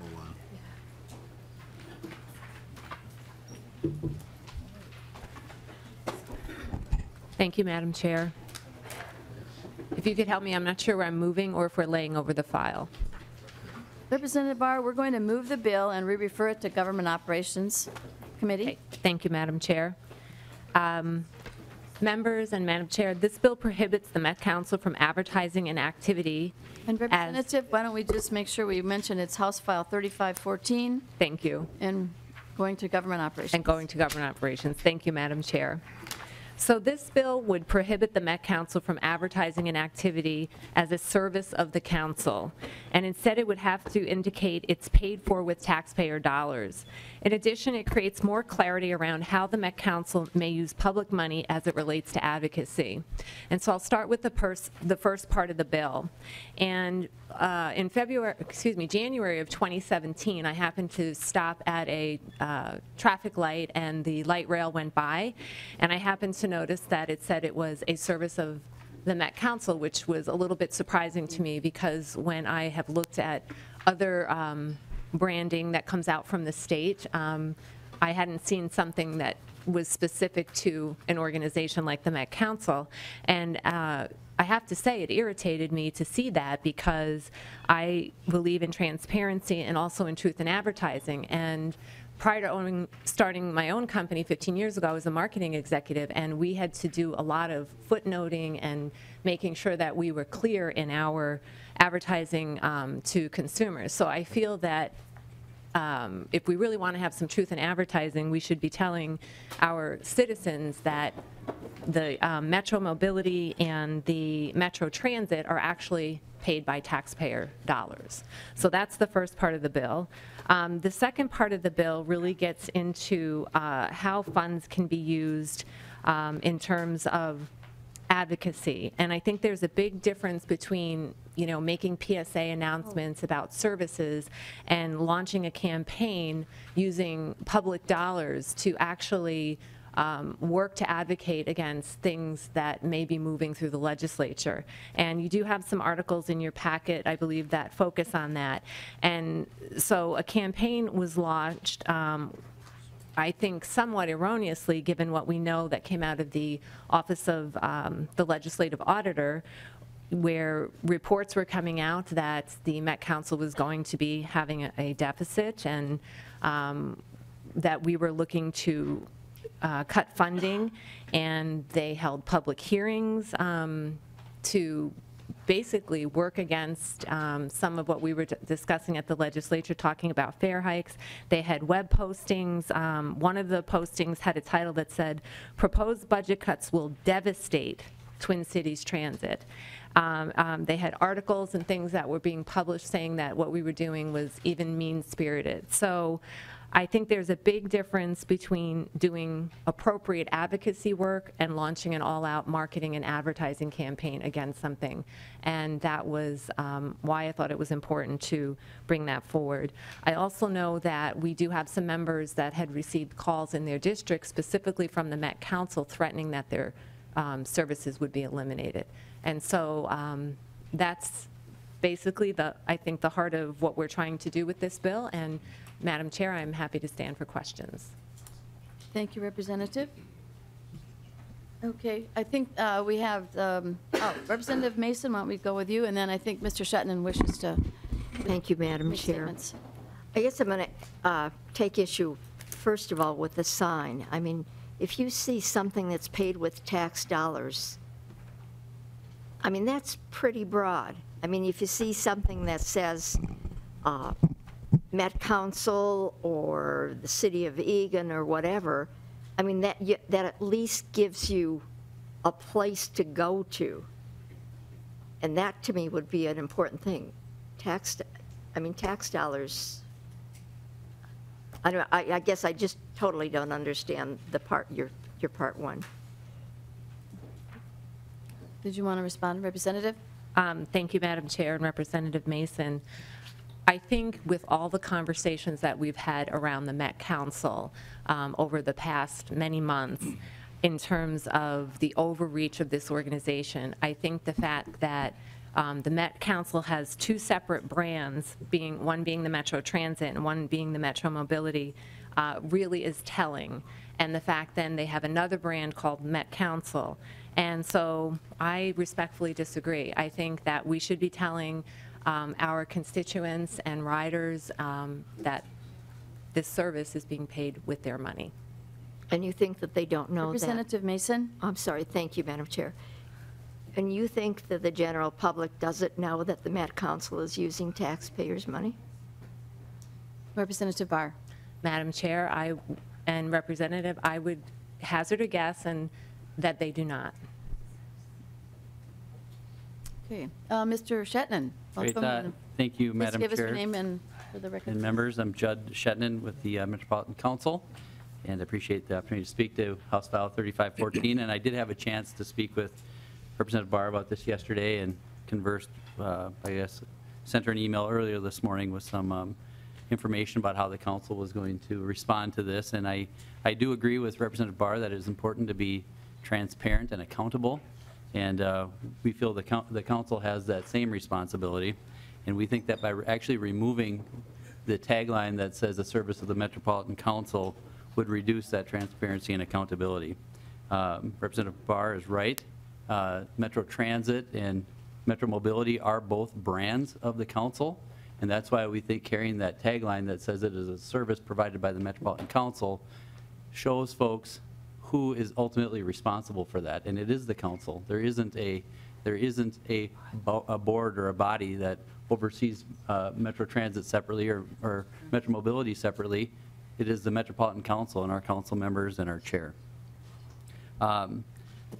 Additionally, on your property tax statement, at least if you're a Metro member, there is a line there that says Metropolitan Council, and in there that is important for us to make sure that the taxpayers who are reading that line, when they are out about, they're able to see if they see one of our trains, or they see a bus, or they see a transit link vehicle, or they see they're at a bus shelter or a Metro Mobility vehicle. They're able to identify the fact that they, through their property tax, are able to see where that taxpayer dollar is going. And I think that it is just doing the opposite of making sure that there would not be accountability, because people wouldn't know who is responsible for that. And in this case, at both Metro Transit and Metro Mobility and all of the other providers, it is a service of the council. On our Metro Council environmental services vehicles that we use at our wastewater treatment plants, it says MCES. It doesn't say a service of the Metropolitan Council, because it is the Metropolitan Council. Those brands are separate, and that's why we, again, are saying that we think that it actually takes away transparency and it takes away accountability. Now, regarding Section 2 of the bill, we are very concerned about that language. For instance, if this bill were to move forward, it would not allow the council to support an initiative or a funding increase recommended by the governor, even though the council is a member of the governor's cabinet, and our parks and transit funds are included in the governor's budget recommendations to the legislature. So we wouldn't be able to speak to that if this bill were to move forward. The bill also states that the council cannot use public money to assert there'll be a reduction in service from a proposed legislative action with the purpose of asking the members of the public to oppose those proposals. And just to stop there for a second, I can tell you that I cannot think of one instance, and I've been at the Metropolitan Council for almost 18 years. I can't think of an instance where there's been anybody from the Met Council who has called a member of the legislature telling them to oppose something. If they were doing that, they were doing that on their own time. That does not happen at the Met Council, as far as I know. And I cannot imagine, and we have never once told any of our staff to reach out to a member to oppose something. That is not how it works. It is not in our policies. Those activities flow through me. So that I can't, and Representative Barr, if that has happened, I apologize for that, and that is not how we operate. I do believe it is important for the public to understand that bills like last year's omnibus transportation finance bill that had a $122 million reduction in our biennial budget that would potentially reduce our service by about 40% is important for people to know. We provide over 100 million regional rides through our LRT, our bus, our Metro Mobility, the suburban transit providers, and through TransitLink throughout the region. And there are many folks who are calling and asking us, what are the impacts of these bills? And we think that it is important to make sure that folks know that what those impacts are. Those are also outlined in the fiscal notes that you request and in the letters that we submit to the committee chairs as the budget process goes through its process. And that is just part of the process. Last thing I want to say here is that I'm not aware of any other proposed legislation that would restrict other governmental entities, state government, regional government, or local government, and I'm not sure why the Met Council is being singled out here. But I think that what this bill does is actually reduces transparency and accountability for all of us, and for that reason, we oppose the bill. So, Mr. Shetton, we have quite a few people want to comment, but I think there is a fine line, and maybe it's one to work on, but between outright political advocacy that is meant to scare people based maybe on information that isn't properly understood. So I think that was a situation very unique last spring that I think all of us dealt with, and had to confront as a part of the activities of budgeting for the Met Council. Well, Madam Chair, just to respond to one of the things you just said is that it might not have been properly understood. That is why we think we need to have more transparency and make sure people understand what this is. I mean, when we sent our letter to the chair last year, it was based off of a conversation we had with the committee's fiscal analyst to make sure that we had the numbers right and that the reduction was $122 million. We received $89.8 million of general fund. This was more than a year's worth of our general fund that was being reduced. And so to make sure that people properly understand what is included in these bills, we were responding to that. I see Representative Hertas. Did you have a comment? I did. Thank you, Madam Chair, and Representative Barr. I wanted to comment with regard to the advocacy part. We've heard Mr. Chetnam testify that they don't, direct their employees to advocate for positions with regard to the legislature, but we clearly had circumstances where they advocated to constituents that they serve to advocate against the policies of the legislature. And I had quite a detailed follow-up and effort trying to track down through the constituent who was threatened that their Metro Mobility rides were going to be cut because Metro Council staff told those individual customers who were really relying on Metro Mobility that the positions of the legislature were going to cut by 40% the ability for them to have access to rides. It's my understanding, and you can correct me, Mr. Chetnam, if I'm incorrect, but the mandate you have of Metro Mobility is in statute by the federal government. I think the dollars that you get from the Fed are really priority one for Metro Mobility. I think there are other things the Met Council does when you start talking about cutting things that are more discretionary than that which you're mandated to do, whether it's unfunded or funded. or not. So I'm a little bit troubled by the bookkeeping that the Met Council has done and the claims that they've made, and maybe it's fair, maybe it's unfair that a constituent calls and complains to their representative that Met Council staff are telling me as a customer that I'm not going to be able to get a ride anymore. That certainly seems like advocacy to me as a legislator, and I resent very much that kind of communication coming from constituents being fed a line of crap, really, by your staff. It's unnecessary, it's needless, and there's plenty of money within the Met Council to take care of metro mobility. Madam Chair and Representative Hurtas, I appreciate your comments, Representative Hurtas. And at the end of last session, you and I actually had a conversation about this. And what we were able to do is make sure that our folks in our Metro Mobility office were aware that in no way people are supposed to be advocating or extending an opinion in that manner. But related to the Metro Mobility service, you are correct that we have a federal mandate that we have to provide that service.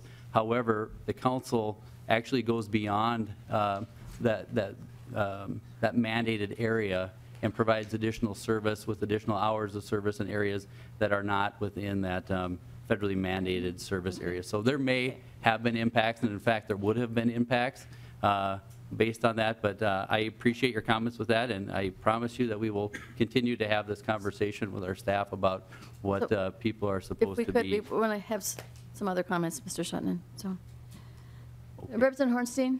Thank you, Madam Chair, and Mr. Shetland made a number of the points I wanted to make, but I wanted to give the committee a little bit of historical perspective on this. I was on the council when this decision was made to say a service of the Metropolitan Council, I believe, on the bus vehicles at that time. I think it was Councilmember Summers from Plymouth. I have a very clear memory of this meeting. So it must have been in 2001 or 2002. And her point was exactly this, that we wanted transparency. No one knew what, who was funding, who was involved in Metro Transit. It is a service, it is a part of the Met Council. When we're talking about governance, and I share concerns about that, but I'll tell you, that is not clear to the general public that the transit system is run by the council. And it's not necessarily clear, and there's very similar signage on the suburban transit systems. So this is exactly as Mr. Shetland said. This is transparency. We go in the opposite direction. We say funded by taxpayers. Where does it end? We have to have a sign on the state office building, funded by taxpayers. Every rest area funded by taxpayers. Every school funded by taxpayers. Every hospital, public hospital funded by taxpayers. Come on. I mean, I think that we're taking some concerns a bit to an extreme here. And, it says CTIB on the trains, too, which I think I agree with your bill on that, by the way. I mean, we need to, CTIB doesn't exist, so we have to clean it up in statute. But, people didn't realize that the counties were funding the light rail system. So this is standard practice, and it is transparency. It's necessary for the public. Now, on the second issue, every agency also has lobbyists, even more than the Met Council has in some cases. And so their job is to do public affairs here. And oftentimes those public affairs professionals are sitting around with advocates and others that have a common interest in their agenda. This is standard practice. So I think we are taking some concerns a bit to the extreme here and singling out the Met Council unfairly. I've seen that the legislative auditor's report has now been used. I think I've heard a couple of comments to justify this, and I think that again, that's taking that report, I think, to a place where it's not necessarily valid. So, members, I strongly oppose this. It's a the fact of the matter is, Metro Transit is a service of the Metropolitan Council, just as Southwest Transit is a service. You can look at all the transit vehicles. You can look at vehicles that are not transit vehicles that are owned by the state that have similar indications and signage and license plates. So once we open up this can of worms, folks, I think we're going to have a lot of signs around the state that are unnecessary, and I hope we'll all vote this down. Representative New. Madam Chair, could I make a comment just before we move Representative forward? Barr. Thank you, Madam Chair. And so I've heard both Representative Hornstein and Mr. Shetnin reference and compare the Met Council to an agency. And I just want to state for the record that they are not an agency, and they are not a body of elected officials. And for that reason, I think transparency as to who is actually paying for it is even more important. So I just wanted to comment on that because I keep hearing agency get thrown around. Thank you, Madam Chair. Representative Barr. I'm sorry, Representative New. That's all right. Thank you, Madam Chair. My question is for Mr. Shetnin, and I'm wondering if you can give us some idea of both what your budget is for out of the Met Council for advocacy, and I would define advocacy as things like fare changes, things that are important functions that might be important information for your users to know, and an idea of what your budget is for that, and some idea of what your plan is for that, just for fiscal years 17-18, assuming you budget similarly to the legislature. Mr. Shetnin. Madam Chair and Representative, we actually just raised fares. Went into effect October 1st, so I can find out what the budget was. There's a federal process that we have to follow when we do this, and so I can find out what that was, but I don't know that off the top of my head. Madam Chair, may I follow up? Representative New.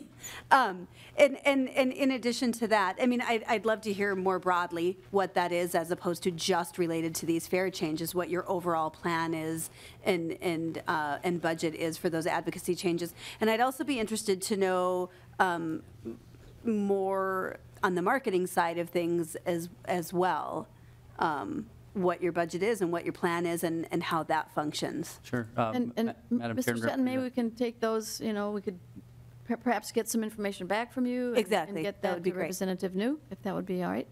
That would be fine with me. All right. Representative Cagle. Thank you, Madam Chair, and to the bill author, Representative Barr. I guess my question is to Section 2. How do you intend to police what asserting to the public is? Say, can Met Council come and testify at a public hearing about how a legislative proposal may affect their budget? And then in the 1.1 to 1.13, are we going to then be limiting Met Council staff to only say positive things about legislative proposals? Representative Barr. Thank you, Madam Chair and Representative Cagle. Since others have referenced these agencies, I would say let's look to the best practices of what the agencies are currently doing and take a look at what Met Council is doing. All right. Thank you, Madam Chair. Representative Joachim. Thank you, Madam Chair. And Representative Barr, I can understand the transparency and where you might be trying to go with this bill. Under the advocacy part, I'd maybe suggest you look at how we craft what school boards can do and districts can do when it comes to school levies. It's a lot more clean and clear of how, because I feel like this is, as Representative Cagle just pointed out, this is vague and a little extreme. With school districts, they're told you can provide the facts. And I believe, honestly, what Mr. Shetnin is saying, I think they provided the facts, and the advocates and the business community, as one of the articles you just pointed out, chambers of commerce and transit advocates are the ones rallying and spreading the word because they were provided with the facts. And what the other groups do after those facts are provided is up to them. So the language that you can look at with how school districts can advocate or not advocate for bond and levy referendums, you might want to look at that to narrow it down a little bit. And I do believe in transparency and making sure. And what they're saying in these signs is that they're the ones operating it because they are the ones operating it. And you can look at this, look at some of the Southwest Transit or Plymouth Link or Maple Grove, the opt-outs. That's taxpayer dollars too. So should we be adding that to their signs? Maybe we should. Folks should know, that's our tax dollars. And I didn't want to go into this and get really creative with amendments because I didn't want to waste the committee's time. But as a local official for 9 years, sitting there and seeing our fire and police departments being fully funded by our taxpayer dollars and wanting to put a sign outside Hopkins saying you are now traveling into a city that's fully funded by you, and we're getting nothing from the state. So, I mean, you could take this to an extreme that way. You could, you know, every county road, every road outside of the metropolitan area, you could say 65% of this road was paid for by 65% of Hennepin County taxpayer dollars, because it is. So I'm just saying, kind of be a little bit careful with your language up here when it comes to that, because I think this is overly broad and extreme and really curtailing some of that stuff. And then I have a personal request of Chairman Runbeck. I really respect the way you run your committee and how fair you are and balanced. I know a lot of us are really passionate about these subjects up here when it comes to the Met Council on both sides, and I promise to control my language. If you can just make sure that you're not letting members say things like fed a line of crap at the committee table, I'd greatly appreciate it. You know, Representative Hurtaz, I do respect you too, so I'm just asking to maybe keep the decorum a little bit. Thank you. So no. All righty. Representative Petersburg. Thank you, Madam Chair, and kind of along the same lines there, I also do appreciate the passion and the willingness to really kind of support Met Council, because it is an important project and service for people that really need the mobility that's here. But, and I also, Mr. Shetton, and this question is for you, and it's going to be brief, because I think what you said is actually true. The Met Council is an agency, or it is part of the cabinet of the governor, after the governor does you know, appoint all of the people that are on it. In that regard, the question to you is, do you believe that the Met Council has handled how it supports various legislation in the same manner that all the other agencies and programs that are part of the cabinet of the governor does? Because there are some restrictions and limitations on how that happens. Madam Chair, and Representative Petersburg, that's kind of a tough question, but I would tell you that how we communicate with the committees that we deal with, the Tax Committee, Transportation Committee, Policy, Finance, the Environment Committees, Legacy Committees, all of the committees that we kind of touch, we communicate with those committees similar to the way that MnDOT does. We would send a letter that would explain the issues that we either support or don't support as part of a budget setting process. I know that our chair would submit that letter similar to the Commissioner of Transportation would, or the Commissioner of Public Safety would in those situations. So I think that we are relatively consistent. One of the things that Representative Barr and I talked about yesterday is that the council, you're right, is not a state agency. We're a local government, but we are also appointed by the governor, and the governor recommends the budgets for transit and parks and the regional parks and legacy funds through that budget process. And so we operate, Representative Petersburg, to your point, or to your question, I think very similar to how those other state agencies would do that. Right, Representative Koznick. Thank you, Madam Chair. And sorry, follow up. Thank you, and I should have been clear in regards to public dissemination, in which, you know, letters like you send out to the public. I really refer to that because I know that when it comes to legislative committees, you are proper. But my concern is how you disseminate negative or positive information to the public is my concern. Right, and Madam Chair and Representative Petersburg, I don't know what letters that we disseminate to the public other than the letters that we submit to the committee chairs. I cannot think of a campaign that we have done related to a public campaign related to the funding bills. As was mentioned earlier by someone, it might have been Representative Joachim, I know that the Minneapolis Chamber of Commerce or some of the advocacy groups have done similar type or an advocacy campaign related to that.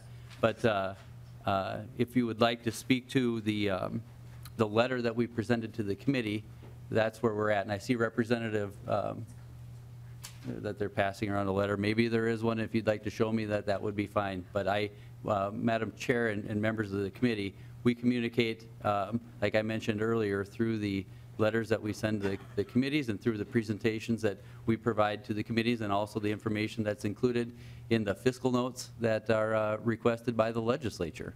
And so that's where that information is handled, and then we talk about it in the same ways, the same process that we do with the legislature every year when we try to debate and put forward a budget. Right, Representative Koznick. Thank you, Madam Chair. Representative, thank you for bringing this bill forward. I think it's a good discussion that is important to have. I appreciate the different comments on both sides of the aisle about this. And I guess, Mr. Shetland, just as a point of, you and I have worked together in the past on a couple bills, especially last year. I was somebody that was kind of fighting on my side for the bus funding, and I was a recipient of somebody not from the Met Council, but somebody from a different chamber just out of the blue came down into my district campaigning at my bus stop to our constituents, talking about how horrible our bill was. And in fact, my intention was to be there within 24 hours without knowing that they were coming there, to tell them that I was fighting for additional funding for that particular route. And so that's something I didn't appreciate.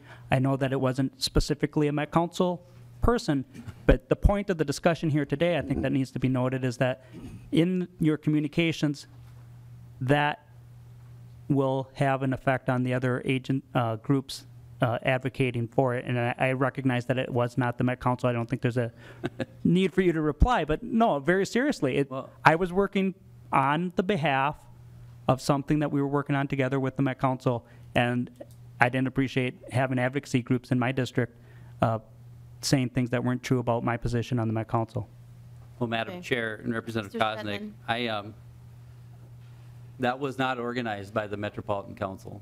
I didn't say it was. And the information that is provided, and that was a bill, I believe, that some of the advocacy groups were bringing forward related to the bill that the committee actually passed. And so I can't control that. The advocacy groups do that. Maybe the chambers do it. I'm not sure who's doing that.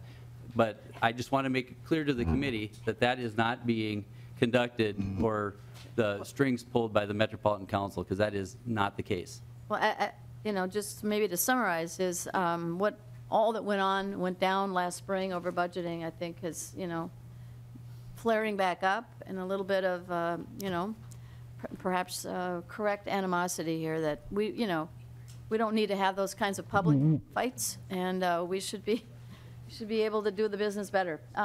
Representative Bernardi. Thank you, Madam Chair. You know, what's going through my mind is like free speech. We're now talking about groups and about what they're saying and like holding the Met Council responsible for people's free speech. And, you know, I don't really like the idea of a gag rule. If this was something that was, you came here and you were applying an equal weight to all the other transit agencies in the state, it might be more, I don't even know if, I wouldn't be more palatable to me, but be more sincere in trying to, they use slogans, they do things similar to the Met Council. And I don't think that I don't think we should be afraid of public disclosure of what the decisions that are being made here at the Capitol, and for the public to know them. And if that's how they respond to them, and it's going to affect your community, and thank you for sticking up for your community, that's what we're all here to do. It wasn't going to affect your community? Okay. Well, anyway, thank you for fighting for people who need transit, and for our state who needs transit, so that we have a robust transportation system where people want to move here and build their businesses. So anyway, I'm really concerned about free speech, a gag rule, and about being afraid of public disclosure. So I oppose this bill for those reasons. And we have one additional person who wishes to make a comment, and maybe they'll shed some more insight onto that. Shannon Watson.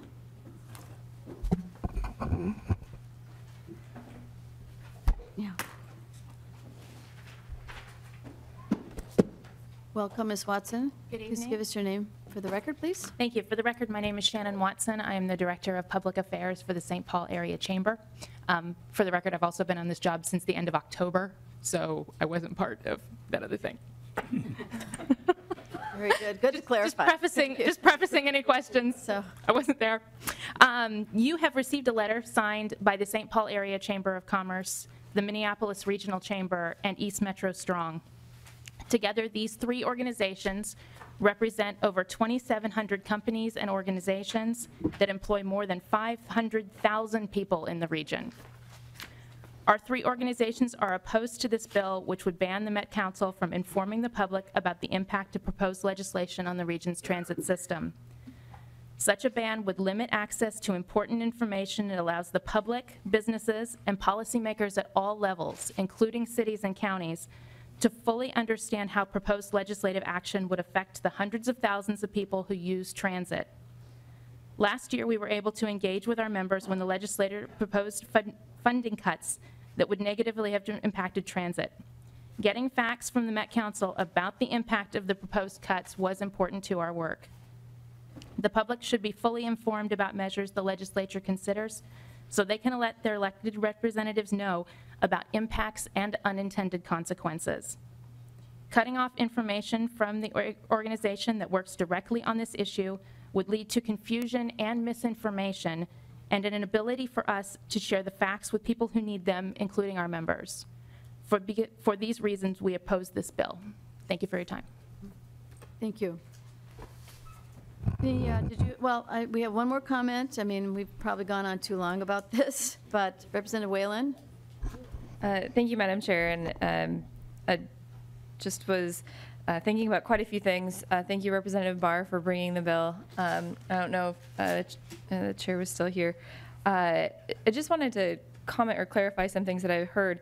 There was some comments about how the council indicating whether or not a particular activity is paid for with tax dollars. And just to be clear, the bill says the council may indicate, not the council shall indicate.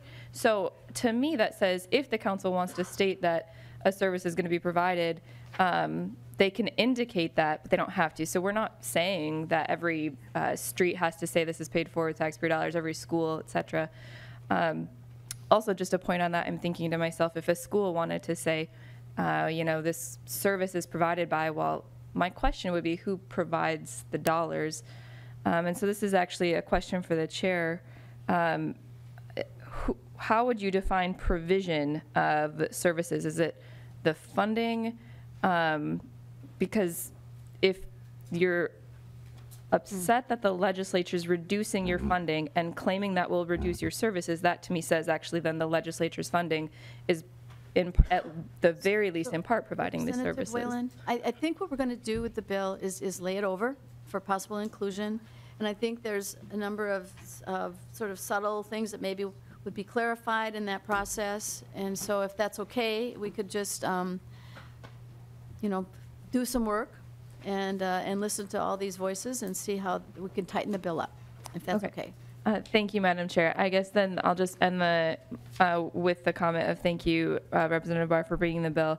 I think it's wonderful when members get inspired to do something, and I think there are ways that we can work to make this an improvement because, as you indicated, the Met Council is a very unique entity, and so I think it calls for unique governance of the legislature in this legislation. And very short, Representative Hertas, very short comment. Thank you, Madam Chair. And Mr. Chutnam, I want to direct my comments directly to you. I know that you're not the Met Council, and I know you're a man of integrity that comes to do your job in terms of advocating for the policies of the Met Council. But what I do want to say, and part of the frustration that I certainly expressed, is a frustration that is deep and inherent amongst local government that you have jurisdiction over. And this has been a situation that's been going on for decades with regard to the Met Council. And particularly the resistance of really listening to the communities and communities having to follow the mandates and the directives, particularly in the arena of comprehensive planning. So if I was unstatesmanlike, I apologize to you with regard to the frustration that I expressed. But the Met Council's got a great deal of image problem with amongst local officials. This has gone on for decades, and you know, the tension is high amongst local officials and those of us who served as local officials and serve in a capacity at the state government. We clearly have a frustration and want to do something about it. So thank you, sir. All right, and members, we're gonna move on. So Representative Barr, I'm going to change the motion. We're gonna take House File 3514 and lay it over for possible inclusion. And is there, let's see. Yeah, so if all those in favor signify by saying aye. Aye. Opposed, same sign. Oh, we don't have to? Oh, we don't have to. I'm sorry, we don't have to do that. Thank you, Madam Chair. All right, thank you, Representative Barr. Okay. All right. And we're going to, I know there are people who've been waiting long, and we apologize. I am going to ask that we do 3346, which I think should be a fairly quick bill, which is the Como Bridge bill.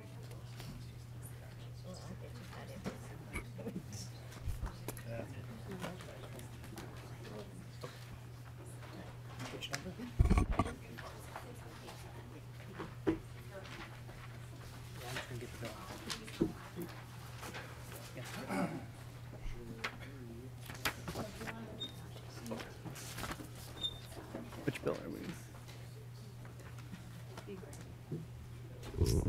You ready? Yep. All right, great. Next, we have House File 3346. I will move to bring House File 3346 before the committee and that it be re-referred to the Committee on Transportation Finance.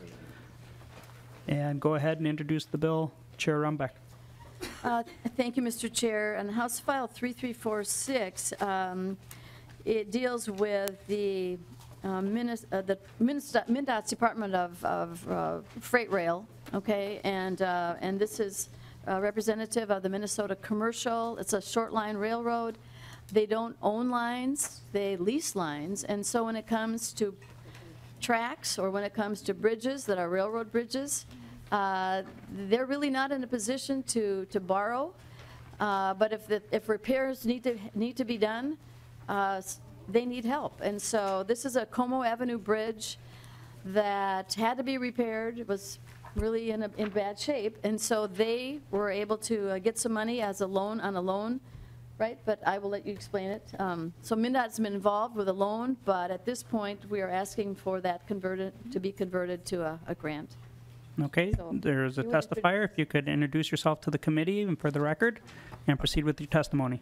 Thank you, Mr. Chair and committee members. My name is Wayne Hall. I'm Chief Operating Officer of the Minnesota Commercial Railway. The bridge that we're talking about is on Como Avenue, over Como Avenue, just west of Highway 280. This bridge was discovered in 2014 to have significant deficiencies. We took it upon ourselves to do immediate repairs to the bridge for the public safety, traveling public underneath and the roadway, and the operation of the trains. Once the immediate repairs were done, we started the process of getting funding for this bridge. We're a small company. We have approximately 90 employees. We service 80 local industries from Minneapolis to Fridley to Hugo. Approximately 69,000 rail cars go over this bridge every year. So the repairs that had to be done were a very significant amount of money for our company. The estimate was approaching $400,000. We did not have that, so we went to the state of Minnesota, MnDOT, and at that time we were able to acquire a 10-year no-interest loan. We have letters of support from the Minnesota Midway Chamber of Commerce, the St. Paul Chamber of Commerce, and almost all the customers affected by this line that they believe that loan forgiveness on the segment is reasonable. This bridge was built in 1936 under contract between the state of Minnesota, the city of St. Paul, and the railroad at the time was the Minnesota Transfer Railway. The money for this was from federal government under the work program at that time. as Linda said, this bridge does not show ownership.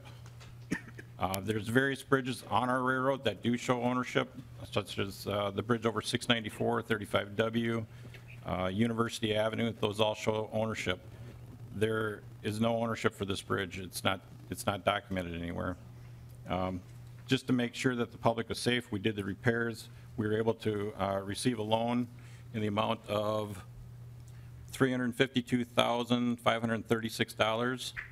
That was funds were distributed to us in November of 2015. We started making the initial payments on it. It's $8,813.41 per month. We've made 9 payments on it. The current open balance on it is $273,215. Like I said, we're a small company, and this is a large share of money for us. And I appreciate your support on this bill. Thank you very much, Mr. Hall. We have Representative Bernardi. And thank you, Mr. Chair. And is it Mr. Hall? Hall, H-A-U-H-A-L-L, thank you. And we had a meeting together today on another subject, and I was calling him Wayne today. So, Mr. Hall, thank you. It's nice to see you again. A question I do have about this is regarding the ownership of it. Right now, you're saying that there's nobody owns this. There's no documentation showing Mr. Hall? ownership of the bridge. I'm sorry. Okay, and so then this is my question. Is this an area at all that anybody, like any city or county, would be interested in having some sharing any right-of-way with, or doing anything that you would come back and you would say, we own the bridge, you can't do that? I mean, is there anything that in the city or the county public interest that would be important to pursue or know about? Mr. Howells? Thank you, Representative. Not that I'm aware of. Okay. Right, because what I think, and Mr. Hall was very, we had a really good meeting today. I was really proud of the outcome, and it was, I think, a win-win for everybody. We'll be having a bill coming shortly as well. I think that it's important that we make sure we look at, if we're putting public dollars into a private business, that we look at the whole comprehensive stakeholders in that area and how can it be a win-win for everyone. And I want to thank you for the meeting that we had today to make that happen. Thank you, Representative Bernardi. Is there anyone else who would wish to testify regarding the bill? Seeing none, I will renew my motion to re-refer House File 3346 to the Transportation Finance Committee. All those in favor say aye. Aye. Aye. All opposed say nay. Okay, the motion prevails. Thank you. Chair Runbeck, we will do 3369, House File 3369. Thank you, Mr. Chair. And the bill before you is a bill that makes some, I think, needed changes to the way that Met Council is preparing and presenting information to the legislature, really dealing with their finances. As anybody who has sat on the commission for the Legislative Commission on Metropolitan Governance, or anyone who has sat through sort of a budget sort of session with the Met Council, it has become very hard to know, really read the numbers in a way that we all can understand. We need a simpler, more transparent format. And so, and the reason came out of the OLA audit, which led us to ask some real serious questions. And we did seek some expertise. We've got, I think, a very good bill. But the questions that were raised is, how forthcoming has the Met Council been about the assumptions that they make when they put together their projections, projecting deficits? That's a big issue. We dealt with that last spring. Do their documents that they present give us the kind of information we need to operate from? And so the first section of the bill, and I think Mr. Lee can speak to that, but it is asking, for a format, and I provided a couple examples in your packet, but the financial snapshot, for example, that MnDOT provides gives you an incredible amount of information, where all the sources, the funds, and then it's over about 6-year period of time, so it's extremely useful. At any rate, if between Mr. Lee and Mr. Burris, if they would go through the budgets or the summary, because it will really tell you all the features of the bill.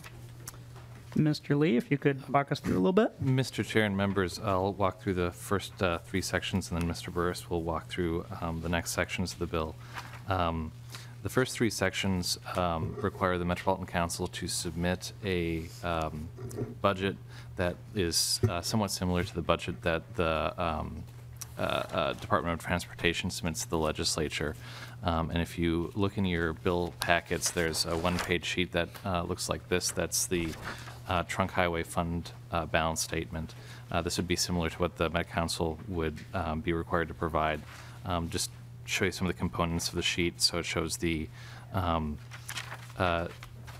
actual spending and forecast spending from fiscal 2014 through fiscal 2021, the balance from the prior year, the revenues to the Trunk Highway Fund, the total resources available, the spending between the Department of Transportation and the Department of Public Safety, and then at the bottom, the balance. So that would be the component that the Metropolitan Council would be required to provide for the transportation budget. And most of the language for that you can see on page 3, starting at 3.8. I'll turn it over to Mr. Burris for some of the other policy provisions. And Mr. Chair and members, there are a few other Met Council financial-related items in the bill.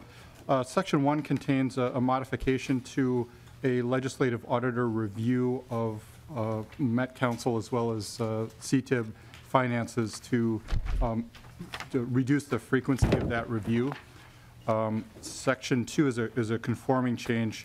As Mr. Lee mentioned, Section 3 is part of the changes in the Met Council's budgeting, and what's contained in this section is shifting the fiscal year cycle for the Met Council. So currently, the Met Council's fiscal year is the same as the calendar year. So it's January 1 through December 31st.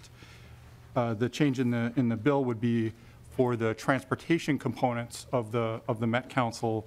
The fiscal year would instead align with the state fiscal year, so July 1 through the following June 30th. Somewhat going along with that is a change in Section 5 that would direct the Met Council to use the state's accounting system instead of its current accounting system. So it would be, from a kind of financial tracking standpoint, treated or seen more as equivalent to a state agency. And then kind of jumping back, Section 4 is a direction on when the council makes amendments to its budget that those amended budgets would be provided to the legislature. And then Section 6 contains the forecast and financial information that Mr. Lee outlined as kind of the MnDOT example. So this is more detailed, but something parallel to a statutory requirement that's in place for MnDOT currently. And then Sections 7 and 8 refer to the Transportation Policy Plan and establishes some additional requirements for what the council would need to provide in that plan to identify 3 different types of funding scenarios, from a kind of fully constrained, partially constrained, and then a more envisioned scenario. Sections 9 and 10 of the bill establish a limitation on use of both state funds and the council's operating budget reserves, so that those dollars would not be able to go towards transit capital costs. So it would be a limitation that would have the effect of directing state dollars towards the operations side as opposed to transit capital.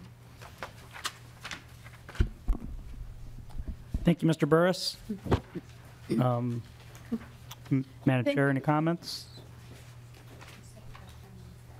So, Mr. Chair, there's 4 pages that did not get in to your packets, and I hope those have been distributed. Okay, but they do pull out the 4 key pages, in my view, from the OLA's report. And some of these recommendations and comments are what we've acted on. For example, the assumptions, that they use in preparing their data. I mean, they should be letting the legislature know what those assumptions are. For example, there was one on reserves. I didn't see that reserve comment here, but so just I think this is very useful in terms of understanding some of the concerns that we have had with the Met Council's budgeting. So, Okay. and I don't know if Mr. Nobles would care to make a comment, but he is here. He's waited patiently. Be happy to have any comments or testimony.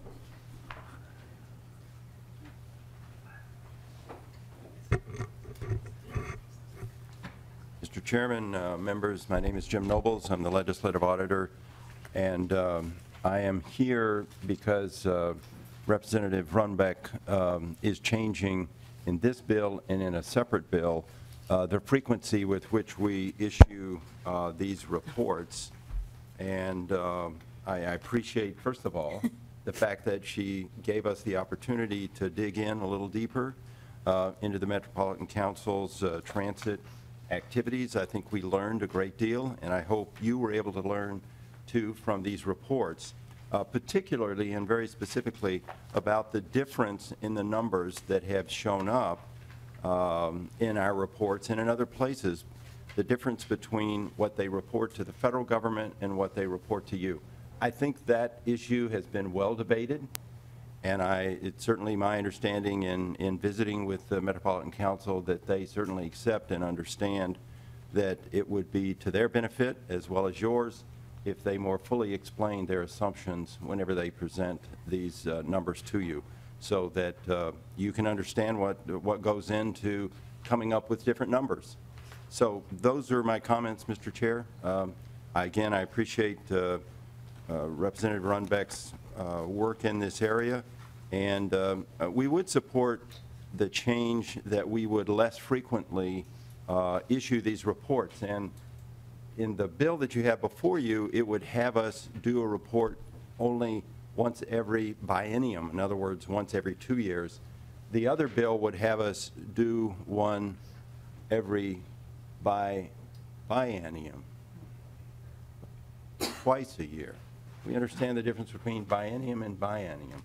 So it is your choice as to whether or not you want to receive these reports twice a year or once every 2 years. We're comfortable with either approach you would like to take. So thank you, Mr. Chair. Thank you very much, Mr. Nobles, for being here and for your work and your testimony. Members, any questions? We have Representative Joachim. Thank you, Mr. Chair. I have quite a few. One of them, Mr. Burris might be able to answer. So on line 8.18, under funds for transit capital costs, would that mean them being able to even buy buses or fix bus shelters? They couldn't use any of the money for that?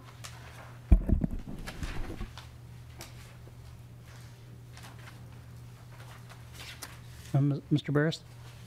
Mr. Chair, Representative Joachim, capital maintenance is identified as in the language as part of transit capital cost. So I'm not sure if the council would have comments on how they would take it. My reading is that the intent would be pretty broad and would cover transit capital, bus, shelters, it would fall under that. So then, thank you. Follow up, Representative Bernardi? Excuse me, Joachim? I know, we look alike. You're sitting next to each other. Madam Chair, Mr. Chair, so capital costs, so that is pretty broad. It could be, but they can't use any of their state general money, any general fund appropriations for fixing a bus shelter, buying a bus, so that's little concerning. And then I was just quickly, because I couldn't remember, 16A.88 subdivision 2, those appropriations are actually referenced coming from MVEST. So the MVEST dollars that go to both Greater Minnesota and metro area, Greater Minnesota would still be able to use their money however they want, but the MVEST dollars that go to Met Council, which are statutorily dedicated over there, they would not be able to use any MVEST funds. Is that how that's drafted as well? Question For capital costs? Mr. Chair, Representative Joachim, yes, motor vehicle sales tax and general fund are kind of the key funding sources from state sources of funds. So, and those are spelled out in the. So, Mr. Chair, and I mean, I see where you're going. I think, you know, the language, you probably didn't catch it, that it is far too broad. I mean, the idea being that state funds are appropriated for operations, and that, you know, is meant for operations and not for the purchase of vehicles. I think they get bonding through the tax committee for the vehicles, but we can be clearer about that. Mr. Chair, Madam Chair, that would be Representative Joachim? Makes me very concerned that we're now delving into a constitutional amended dedicated funding stream and curtailing what the voters actually voted for. So that concerns me. I'm also really concerned with Section 10, because the rest of the bill and the transparency and the audit I completely get. I appreciate the OLIE needing to have a little breathing room. I'm just really confused and concerned to why those two sections were actually added into this bill, because that's a big change. So, I understand, hey, Southwest Light Rail, we took it over at the county level. My taxpayers are now paying for that capital cost and outlay. You guys wanted to do that, we did it. But this says for any future light rail that the state can't do any 10%. So I don't know why this was stuck in this bill either. It just seems to be kind of slid in there, so. Chair Runbeck? Well, I mean, it has sort of in a, I don't know, by definition, by default way, it has become, you know, part of a little bit of state policy. I mean, we are at the moment not funding capital for light rail. And I suppose this sort of forces the issue. So right. we'll see where it goes. Thank you. Representative Bernardi? Yes, Mr. Chair. I was just, first of all, I want to just understand a little bit more. I feel like it's sort of micromanagement of telling the Met Council what financial system they have to use. But I'm surprised that you're telling Met Council to use a state technology system, and so you must have some confidence that. But why, I want to understand more, why are you mandating that they have to use SWIFT? I've heard that not everybody loves SWIFT or thinks it's great, so I'm just wondering, how did you come to that decision and putting that in this bill? Chair Runbeck? I think we're looking for, you know, the standardization, the conformity that comes along with being part of the state accounting system. You know, it kind of surprised me. We have, you know, these are state funds. This is everything else that is part of state government is a part of that. So, but maybe Mr. Lee could give a little bit more of, or Mr. Burris, I'm not sure which one. Mr. Lee, want to take that? Mr. Chair and members, I guess that it's up to the legislature in terms of a policy sense of where they'd want to go in terms of the accounting system for the Metropolitan Council. If the council was had to be in the SWIFT system, the legislature would be able to access some of the accounts, but it's a choice of the legislature in terms of how that works. So.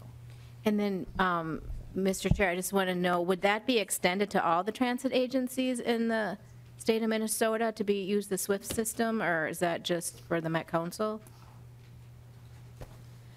I don't think the others come, Mr. Chair and Representative Bernardi, I don't know that the others come to us for funding, so, in a direct way. Well, actually, Mr. Chair and Madam Chair, we do provide funding to statewide transit across the state of Minnesota, and actually they're getting quite a bit of money right now. But Mr. Chair and Chair Runbeck, Senator Bernardi, was there a I mean, question? they though? don't come to the legislature. They are not receiving funding from us. So I don't think that same responsibility probably exists. Okay. Chair Yeah, well, Ms. Bernardi? I'm learning in our committee things as we speak, but as I understand that the Greater Minnesota Transit is actually coming and asking, the opt-outs are, I mentioned Greater Minnesota Transit, but there's also the opt-outs and asking for a lot of bonding money, like double of what I don't know if it's double what they requested before, or just general fund money for their buses. So, I mean, they're coming too, so. We're referencing a different bill, so if you don't mind, maybe we can move on. I know Representative Hornstein has a question. And Chair Runbeck, did you have another testifier on this bill? No, I do Okay, not. and then I know that we've got Stephen Hauser on this one too. All right, Representative Hornstein, you're on the list for a question. Oh, just, a comment, Mr. Chair. I agree with Representative Joachim. Some of the reporting requirements, et cetera, it's not the exact same, but I think the goals are not too dissimilar from a bill that Representative Holberg authored back in the day, maybe 10 years ago. I supported that bill. But this Section 9, I have to tell you, we hear a lot from the majority that they don't like light rail. But what we're talking about here is no capital costs for the Orange Line, no capital costs for the Gold Line, no capital costs for the very successful arterial bus rapid transit systems. We just learned that the A line is just going great guns in St. Paul.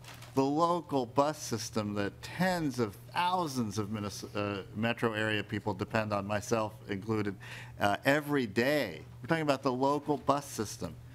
Bus shelters, I'll tell you, I can tell you firsthand, in winter, we need capital costs for bus shelters. Just trust me on that one. So Mr. Chair, this is not confined to concern about rail. I think this is, you look at this in conjunction with the cuts from last year and this policy, it's a devastating blow to the local bus system. Mr. Chair. Yes. Chair Runbeck? Representative Hornstein, you did not hear me? I did respond to Representative Joaquin. We are going to, it's far too broad. Absolutely. Well, okay. I want to underline. Representative Hornstein, sounds like there's a little bit of areas where agreement. it could be You can less finish your comment. We got a few other bills. So let me but just go ahead. finish. Let me Yes, just please. finish. And to the issues that were raised earlier, we have Greater Minnesota Transit, and we have the opt-outs that also come to the legislature for all kinds of costs. So I just, Representative Runbeck, Chair Runbeck, I hope that we will be able to rein this in a little bit. But I wanted to give the committee an example of what's going to be impacted if this bill as written advances. And it's a lot of very specific projects that I think are supported on a bipartisan basis. So let's proceed with a lot of caution on this. Thank you, Representative Hornstein. We'll go with our next testifier. Please identify yourself and welcome to the committee. Thank you, Mr. Chair and members of the committee. My name is Steve Fuser, and I represent Metro Cities. Metro Cities represents the shared interests of cities in the 7-county metro area at the legislature, executive branch, and Metropolitan Council. Metro Cities respectfully opposes Sections 9 and 10 of House File 3369. I am happy to hear that Section 9 will be looked at further. These provisions, as currently drafted, would eliminate state expenditures for capital costs related to light rail projects, at least in Section 10. These changes are in contradiction to Metro Cities policies that support state funding sources for regional needs, such as the regional transit system. Metro Cities policies also support a multimodal transit system, including light rail transit options. Metro Cities policy opposes legislative directives that constrain transit providers from providing a full range of transit services. The loss of any future state capital funding for this mode of transit would be a constraint. For these reasons, Metro Cities respectfully opposes Sections 9 and 10 of House File 3369. Thank you for your time and consideration. Thank you, sir. Representative Joachim, you have, okay, you're on the list. You already asked a question, so thank you. Any other member comments? Any other testifiers? Thank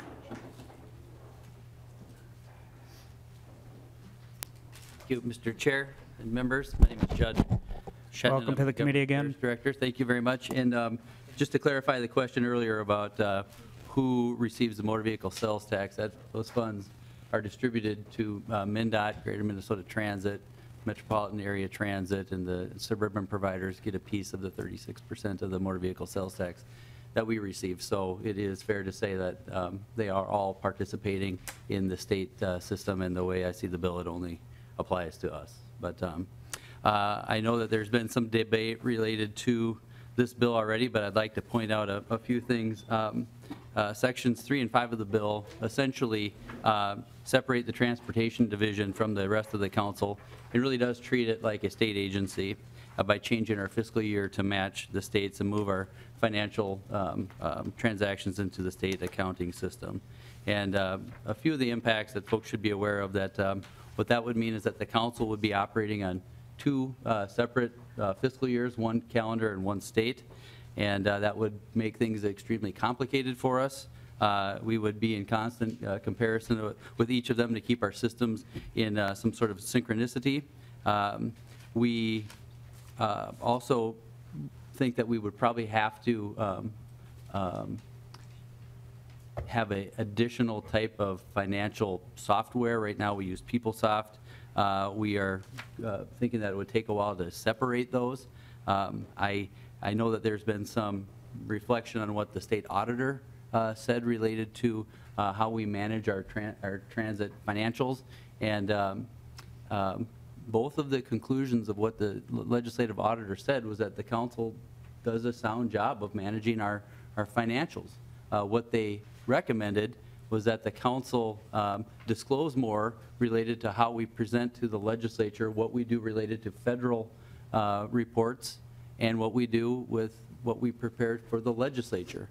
And we have spent a lot of time in some committees talking about this, maybe not this one, I can't remember, but what the council said is that we take those recommendations seriously. Senator Koznick has a bill in the Senate that basically puts into effect what the auditor is recommending, and I testified in favor of that bill. And so, you know, the council is not only audited by the legislative auditor, we're also audited by the state auditor. And the state auditor had the same conclusion, that we do a decent job. We also come before the legislature and debate our budget and provide information that way. But we also look at the work with the Legislative Commission on Metropolitan Government that has control over looking at our capital budgets and our operating budgets. The day after the council adopts a public comment budget, I send that to every member of the committee. I've done it every year since 2003, the day after it is adopted, which is right around the October 20th timeline before it is adopted by the legislature in mid-December. So that information is available. And I also point to you that what the legislative auditor already looks like is included on lines 1.19 through 1.14 or 2.1, excuse me, 2.13. All that information is already provided to the through the auditor's report, legislative auditor's report. And I don't know if there isn't anything that we aren't providing or that we said that we wouldn't clarify based on what the legislative auditor did. There was a question about how we do present things to the federal government. And those were 2 documents that were never meant to reconcile. They had completely different assumptions. And we, as the Auditor Nobles mentioned, we've spent a lot of time with the Office of the Legislative Auditor to understand that. And I think we've landed on a pretty good place there. A couple of the other provisions in the bill, our budget amendments, our public information, they're posted on our website. That information has always been made available. Section 8 makes changes to the transportation policy plan. We have concerns that delivering a long-range plans based on reduced funding would require a reprioritization of projects across the region. that could be afforded under that plan, and it could end up being inconsistent with state plans and assumptions unless there is a similar requirement of MnDOT, because we work together on that long-range plan. And so by having a separate plans only throws that thing into a different, it makes it a different document that does not sync with what we're required to do with MnDOT on our long-range plan. I'll try to cut some of this stuff out here. Section 9 restricts the expenditure of state appropriations to including but not limited to MVEST and general funds, including capital maintenance. Well, last year, similar language was in the House Transportation Finance Bill that we opposed at the time because we believe it's contradictory to the intended purpose of the motor vehicle sales tax, which was meant to be used for both capital and operations. And it's also contradictory to how MnDOT uses their 60% of those same motor vehicle sales tax receipts to secure debt for the trunk highway bonds. This language goes further by applying the prohibition to general funds and other state appropriations. And as written, we could not use unencumbered general obligation debts from the Orange Line or the Mall of America Transit Station that were passed just last year. And that would put those projects into some serious limbo and potential jeopardy the way that this bill reads today. And I know Representative Runbeck has mentioned that that section needs some work. We oppose the whole section no matter what. And so we opposed it last year, and this actually broadened it. And so by bringing it back, we still oppose that. And Mr. Chair and members, I'm happy to answer any questions you have related to this, but we do not support House File 3369. Okay, well, thank you for your testimony. I don't see any other member questions, any other testifiers in the audience. I don't see any. Thank you, Chair Runbeck. With that, we'll lay the bill over for possible inclusion. And then we'll move on to House File 3346. Oh, Is that right? We did that. 3469, excuse me. I will move to bring House File 3469 before the committee and that it be re-referred to the Transportation Finance Committee. And we have a testifier on the call, is that correct? We do. Okay, so. We also have his a PowerPoint. So are we Okay, able to? so we'll pull cue that up, and if you want to introduce the bill then? Great. Does that sound good? Yeah, that sounds good. All right, please proceed. So thank you, Mr. Chair. House File 3469 is about shifting the focus of our Metro Transit system to a better option than the exorbitantly and costly fixed guideway transit modes being planned today by the Met Council, and those being light rail, BRT, and streetcars. The better option is a high-speed, high-capacity bus transit system, which I would submit to you all has not been looked at by the Met Council, by Metro Transit, in a very long time. Many folks, even in the legislature, are unfamiliar with the modern-day bus transit system and how technology has changed the passenger experience. So here I have to say, though, hats off to the Metro Transit Division, which has seen the light, I say, with its rapid bus transit, the A line, which is now running on Snelling Avenue. It intersects with the Green Line, and it's attracting, it's very popular. It's attracting riders with its increased speed, usability, and improved passenger experience. So there is a ray of hope, in my opinion. There are truths about transit we should all be aware of. The heyday of transit ridership in the Twin Cities was 1980, when 10% of Twin City commuters used transit for their daily commutes. Today, despite multiple billions of dollars invested in light rail corridors, transit's trip share of all trips is down to 6% of commutes daily. The same trend has been occurring nationwide. However, while daily transit trips are down, capital investment on transit has soared due to the fascination with fixed guideway modes and the lure of federal money. And really, probably the lure of federal money is what has driven it. We would not be here if it weren't for the $1 billion on each line that is being promised by the feds. So you know the numbers: $2 billion for Southwest Light Rail, $1.5 billion for Bottineau, $450 million for Gold Line, $600 million for Rush Line. Another truth is that fixed guideway transit systems are not so much about mobility. In fact, they're really way more about economic development. Those are the words of Peter McLaughlin when he addressed the Transit Finance Committee last spring. He said it's all about economic development. And Met Council's TPP, the Transportation Policy Plan, states that their mission is not congestion relief, but providing commuters alternative travel modes. I could touch on other truths about the fixed guideway, light rail, and BRT, such as that they will never, never pay for themselves. Each ride into perpetuity will be subsidized. It will require 70% subsidy from the taxpayers. And the legacy or lifestyle costs mean that over 25 years, we're going to double the original construction costs in maintenance, repairs, and capital replacement costs. So think about that. Southwest Light Rail, $2 billion today, but $4 billion over the course of the 25-year life cycle.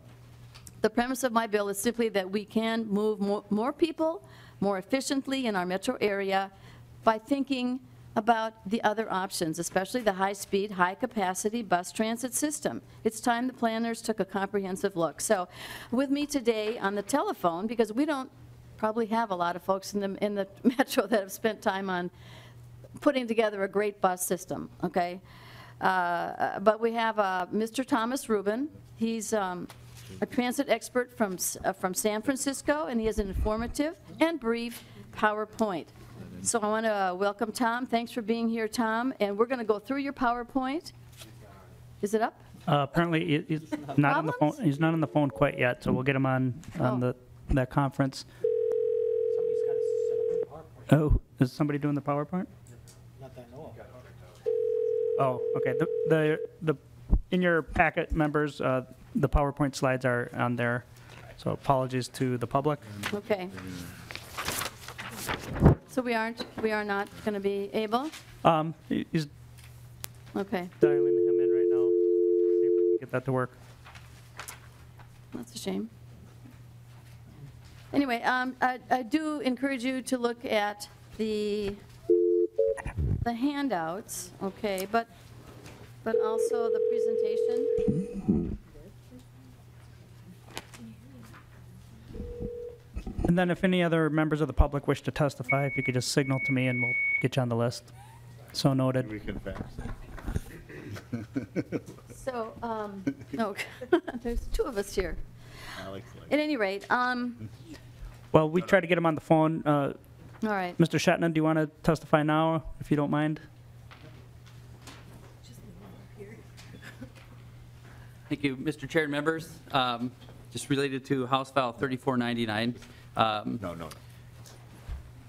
Working through this bill, it's an interesting bill. We're trying to figure out necessarily how it works, but it appears that what this bill would do is require the council to develop an alternative to the transportation policy plan that does not include light rail.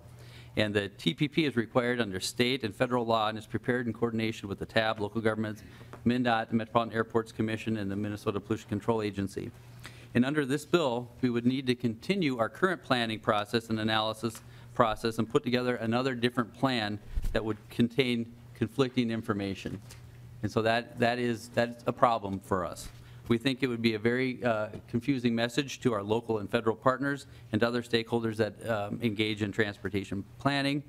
It's unclear to us how corridors that have been identified for light rail or streetcars would be addressed in this proposed plan, or bus routes that connect the light rail corridors, how they would be treated under this bill. And we're not sure how we would address the LRT corridors that the plan prohibits, the ones that exist today. And we just want to remind the committee that the process, the typical process for planning a corridor does not begin at the Met Council. That starts at the local level. And so either cities or counties leave that process. And so what this bill would do, it would require the council to ignore the locally preferred alternatives and guess about BRT corridors. And so we oppose this bill. We think it's confusing. We think that it is also confusing, or would be confusing, for our other partners, and would be in conflict with the transportation policy plan that we're required to do as the MPO. And so, members, those are my comments. Thank you, Mr. Shatnan. I don't see any. Representative Mason? I just have a few comments.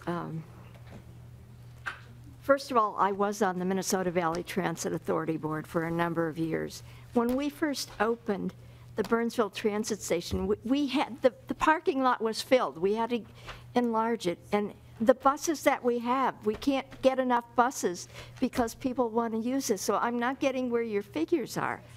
I mean, people, we just cannot, you're trying to ignore the things that people want.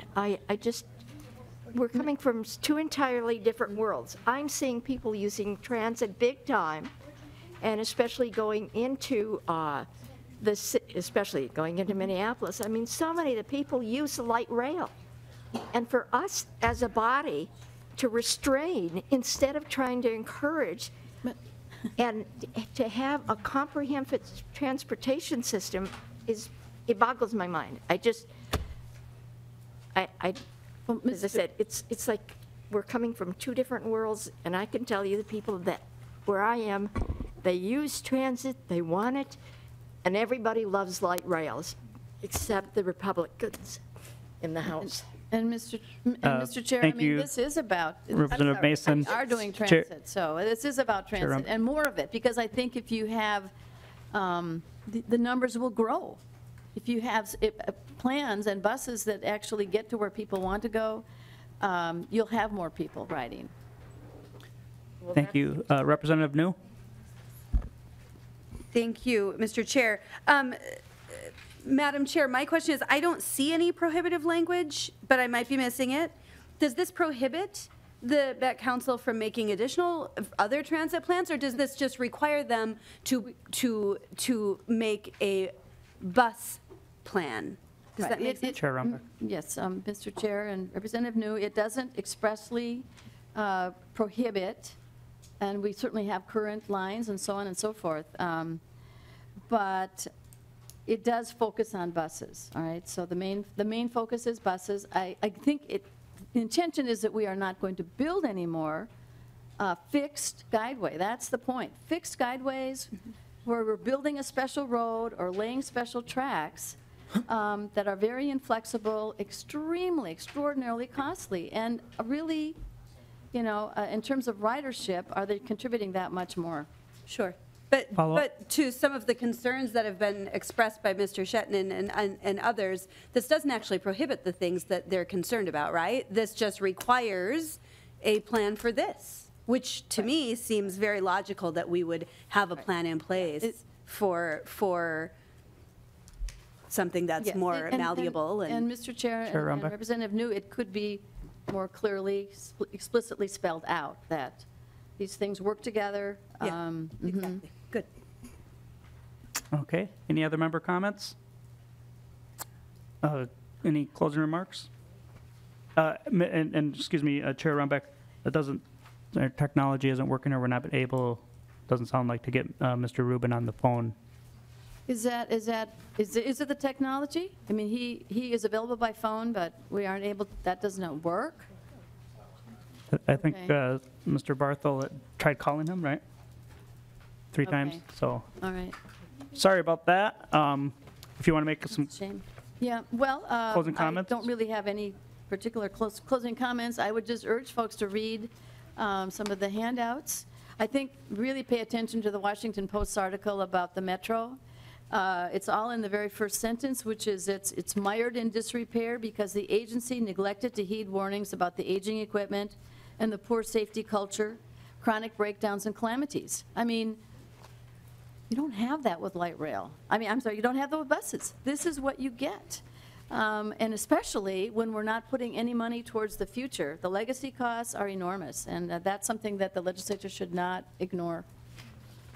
Okay. Thank you. See no other questions, no other testimony. I will renew, thank you, Chair Runbeck, for bringing the bill forward. I renew my motion to re-refer House File 3469 to the Transportation Finance Committee.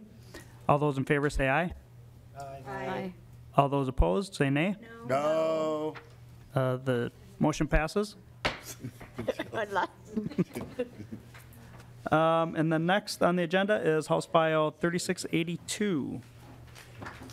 And I will move to bring House File 3682 before the committee, and that it be re-referred to the Committee on Taxes.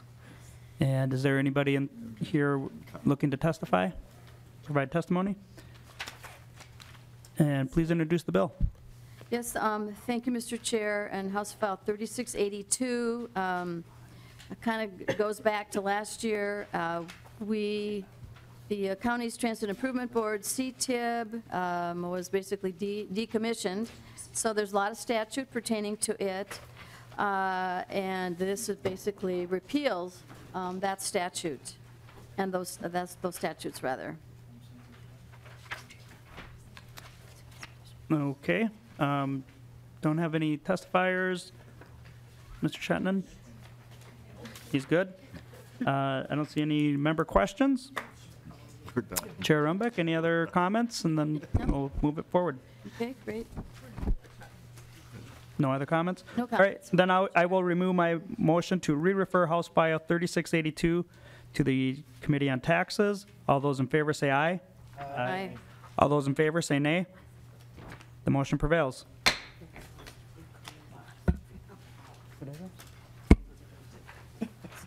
I don't know. All right, on to House File 3681. I will move that House File 3681 be before the committee and that it be re-referred to the General Registrar. And Mr. Chair, this essentially refers to something that came up earlier when, when Mr. Nobles commented that there's two different things happening here, whether they should be reporting twice a year or once every 2 years, and this says 2 times each year. We want to hear from them regarding the Met Council transit finances. Excellent. Is there anybody that wishes to testify on this bill? Any member questions? Very good. Seeing none, I will renew my motion to re-refer House File 3682 to the General Registrar. All those in favor say aye. Aye. All those opposed say nay.